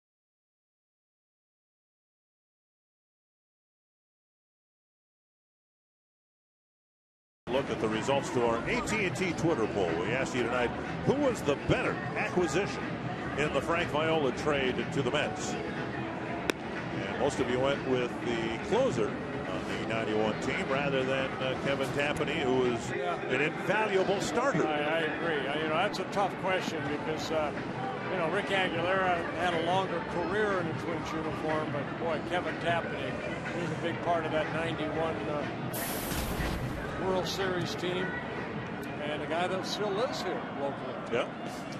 Well, Glenn Perkins voted for you, Tap. Glenn Perkins has pitched in 3 Twins wins, and he gets a chance to pitch in what will very likely not be a Twins win. He just needs some mound time right here. He had not pitched since last Sunday when he picked up the save against the Orioles in the 4-3 win. Did not pitch in Kansas City at all. Just to fill in some blanks regarding that trade, the subject of our Twitter poll, and I mentioned the other 2 pitchers the Twins got also pitched for the big leagues. They were Tim Drummond and Jack Savage, who pitched in the late 80s, 89, I believe. And they each had a cup of coffee in the big leagues. They got to the big leagues. 2-1.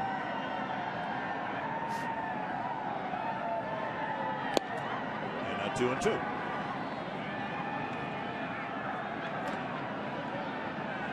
The big name in that trade was David West.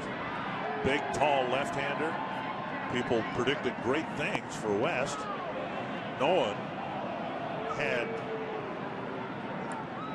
much to say at all about Kevin Tapani, and he turned out to be far better pitcher for the Twins than David West.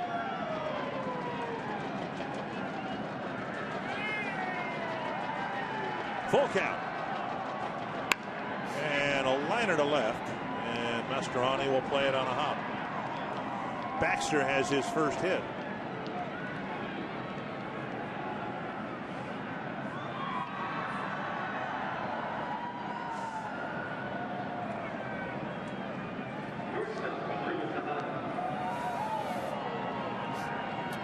Hits for the Mets. Go along with their 14 runs. And now Ruben Tejada. 3 outfield flies and a single.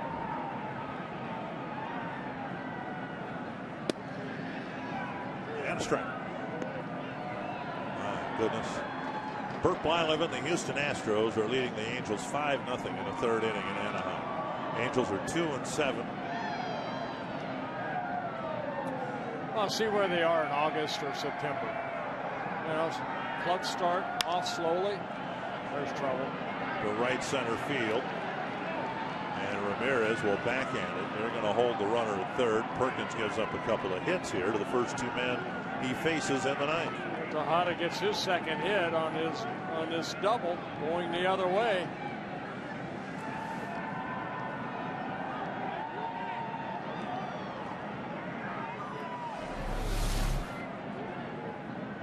Breaking ball, Tejada just slices it into right center.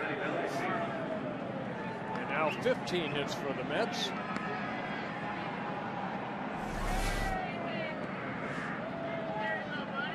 Valdespin will hit.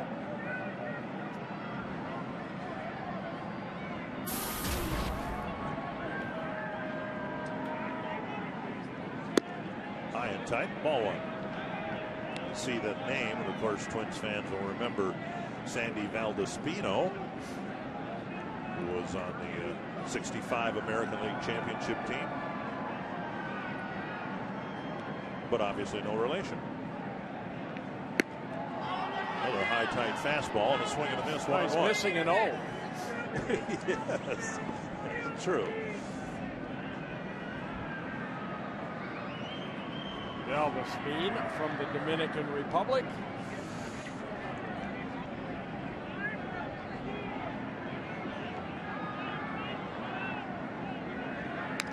One of the interesting twists, Sandy Valdespino settled in the Florida area, and he was a Little League coach for Randy Bush. Wow.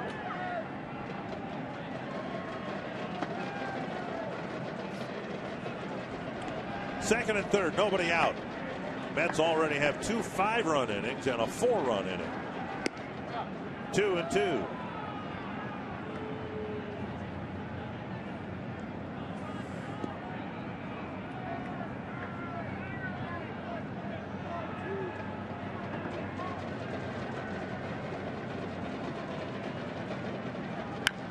Tapper to short. And Florimon guns it across. Valdespin drives in a run with a ground ball. Valdespin picking up his first RBI of the year.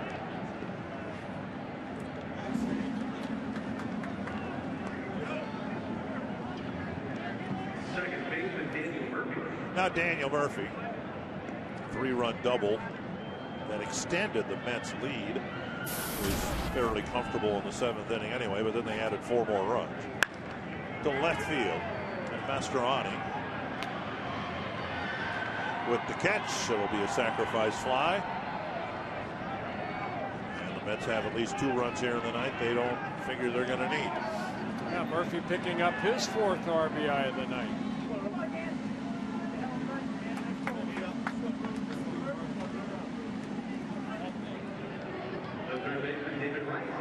David Wright.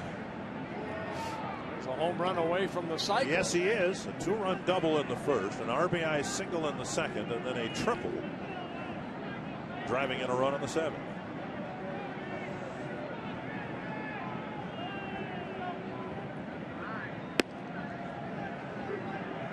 And a strike.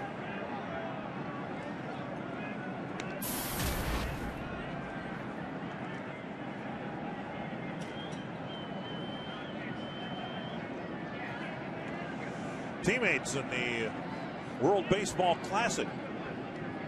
Perkins, a pitcher, Wright, a third baseman. For that matter, Maurer behind the plate, also there. 2 strikes.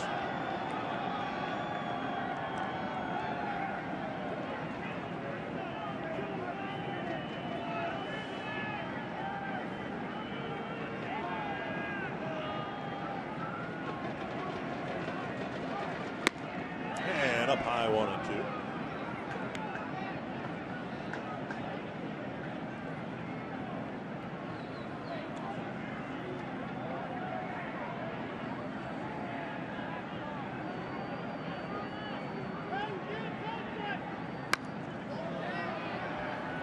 Foul back.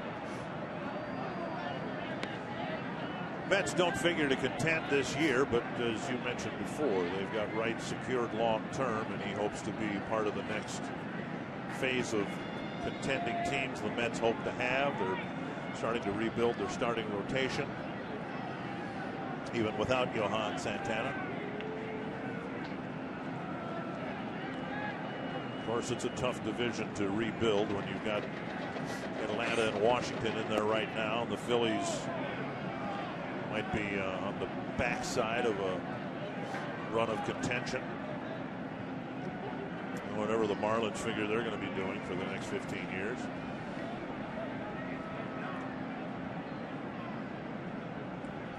Half swing.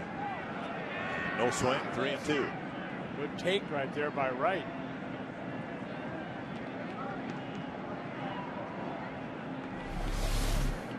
Slider down and in, and Wright able to hold up. And he walked him. Well, what you're seeing is exactly why Perkins is out there in the first place. Hasn't pitched much. Granted, the pitching conditions aren't ideal. Doesn't like giving up any more runs and having his teammates stand out there in the field, but better to presumably get it out of the way today rather than tomorrow when it might be a 1-run lead. You just want to watch the pitch count. You don't want to end up throwing 30 pitches right now at 21 pitches. You're hoping you can have Perk go out there and just have an easy inning, but as we have seen, sometimes closers, when they go out there in a non-save situation, they seem to struggle. Eddie Guardado was that way. You know, Rick Aguilera always said that's sometimes the hardest because they're not focused maybe as much. All of a sudden they find themselves in trouble. To right field, and Ramirez will chase it down on the warning track to end the 9th inning. The Mets by 11 as we go to the bottom of the 9th.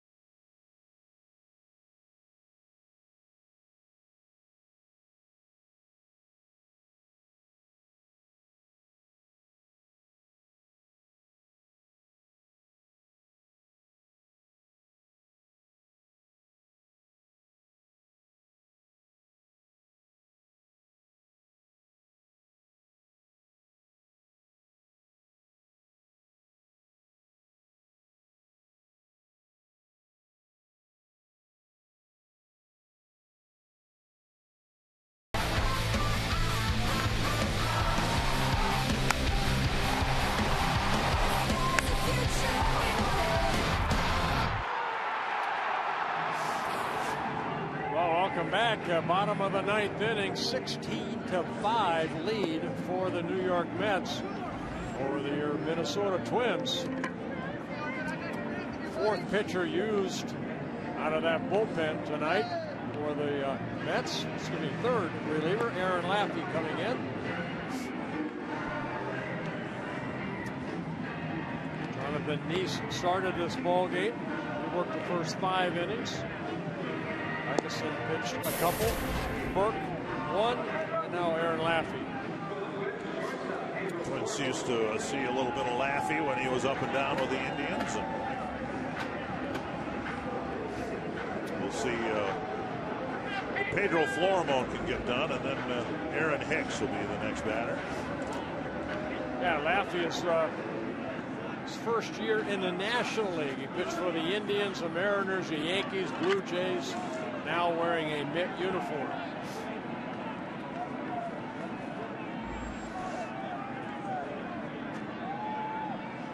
Florimon 0 for 2 with a walk. And a strike. It'll be Florimon, Hicks, and then Mauer.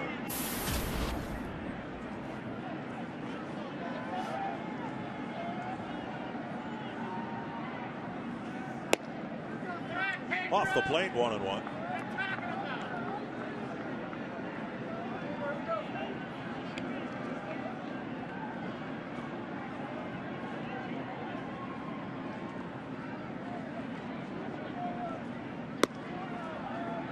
Two and 1.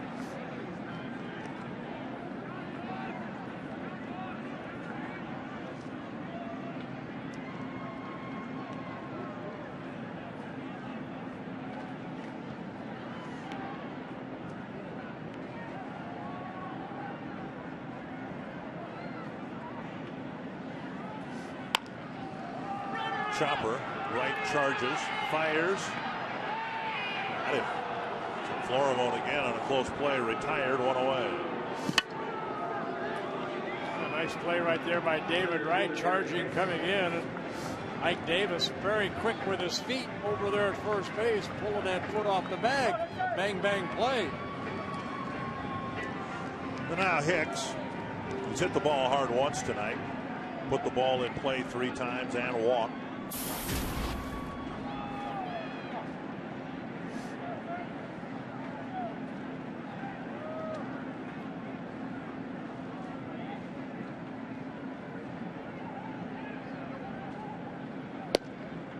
Strike of the knees. Eduardo Escobar's in the on deck circle. He apparently is going to hit in Joe Mauer's spot.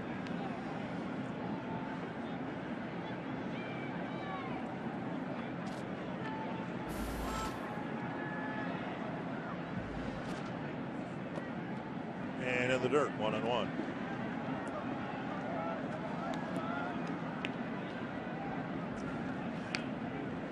One thing I think you can say about Hicks tonight is he's swung at strikes and taken balls. And it sounds so simple, but I think that's one of the things that contributed to his problems.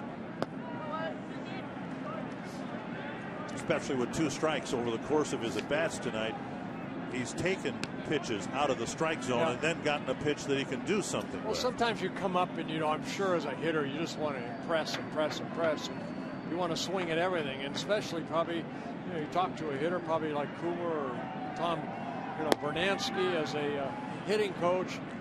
You get into little ruts. Yeah. And now, the count is in his favor. He's not 1-2. He's at least 2-2 here. See if he can get a pitch right here and drive it somewhere.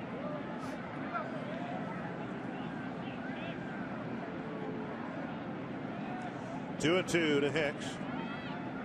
On the outside corner, called out. 2 down.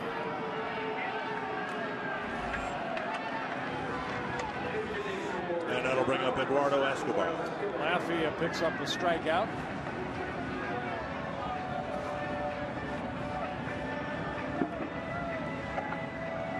Mauer had gone 2 for 3 on the night. Mid-afternoon game tomorrow.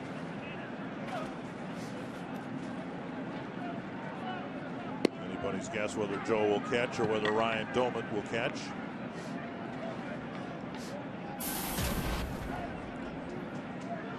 Leading the team in hitting with just 11 at bats, but Only Josh Willingham has more home runs, and no one had more RBIs coming into play today. The first game goes to the Mets convincingly. A short start for Vance Worley. And in the interleague matchup tonight, it was all New York. Hey, even though, you know what, it's a cold night for both teams, it was a Mets that came out and charged. 5 runs in the first inning, 5 more in the second. They controlled the ball game. And Tom Hanneman on a frosty night here at Target Field. The game started with snow showers, and it ended with a convincing Met win. Dick, the Mets were amazing again, at least on one night, here at Target Field with a 16-5 win over the Twins. Twins Live coming up next. We'll break it all down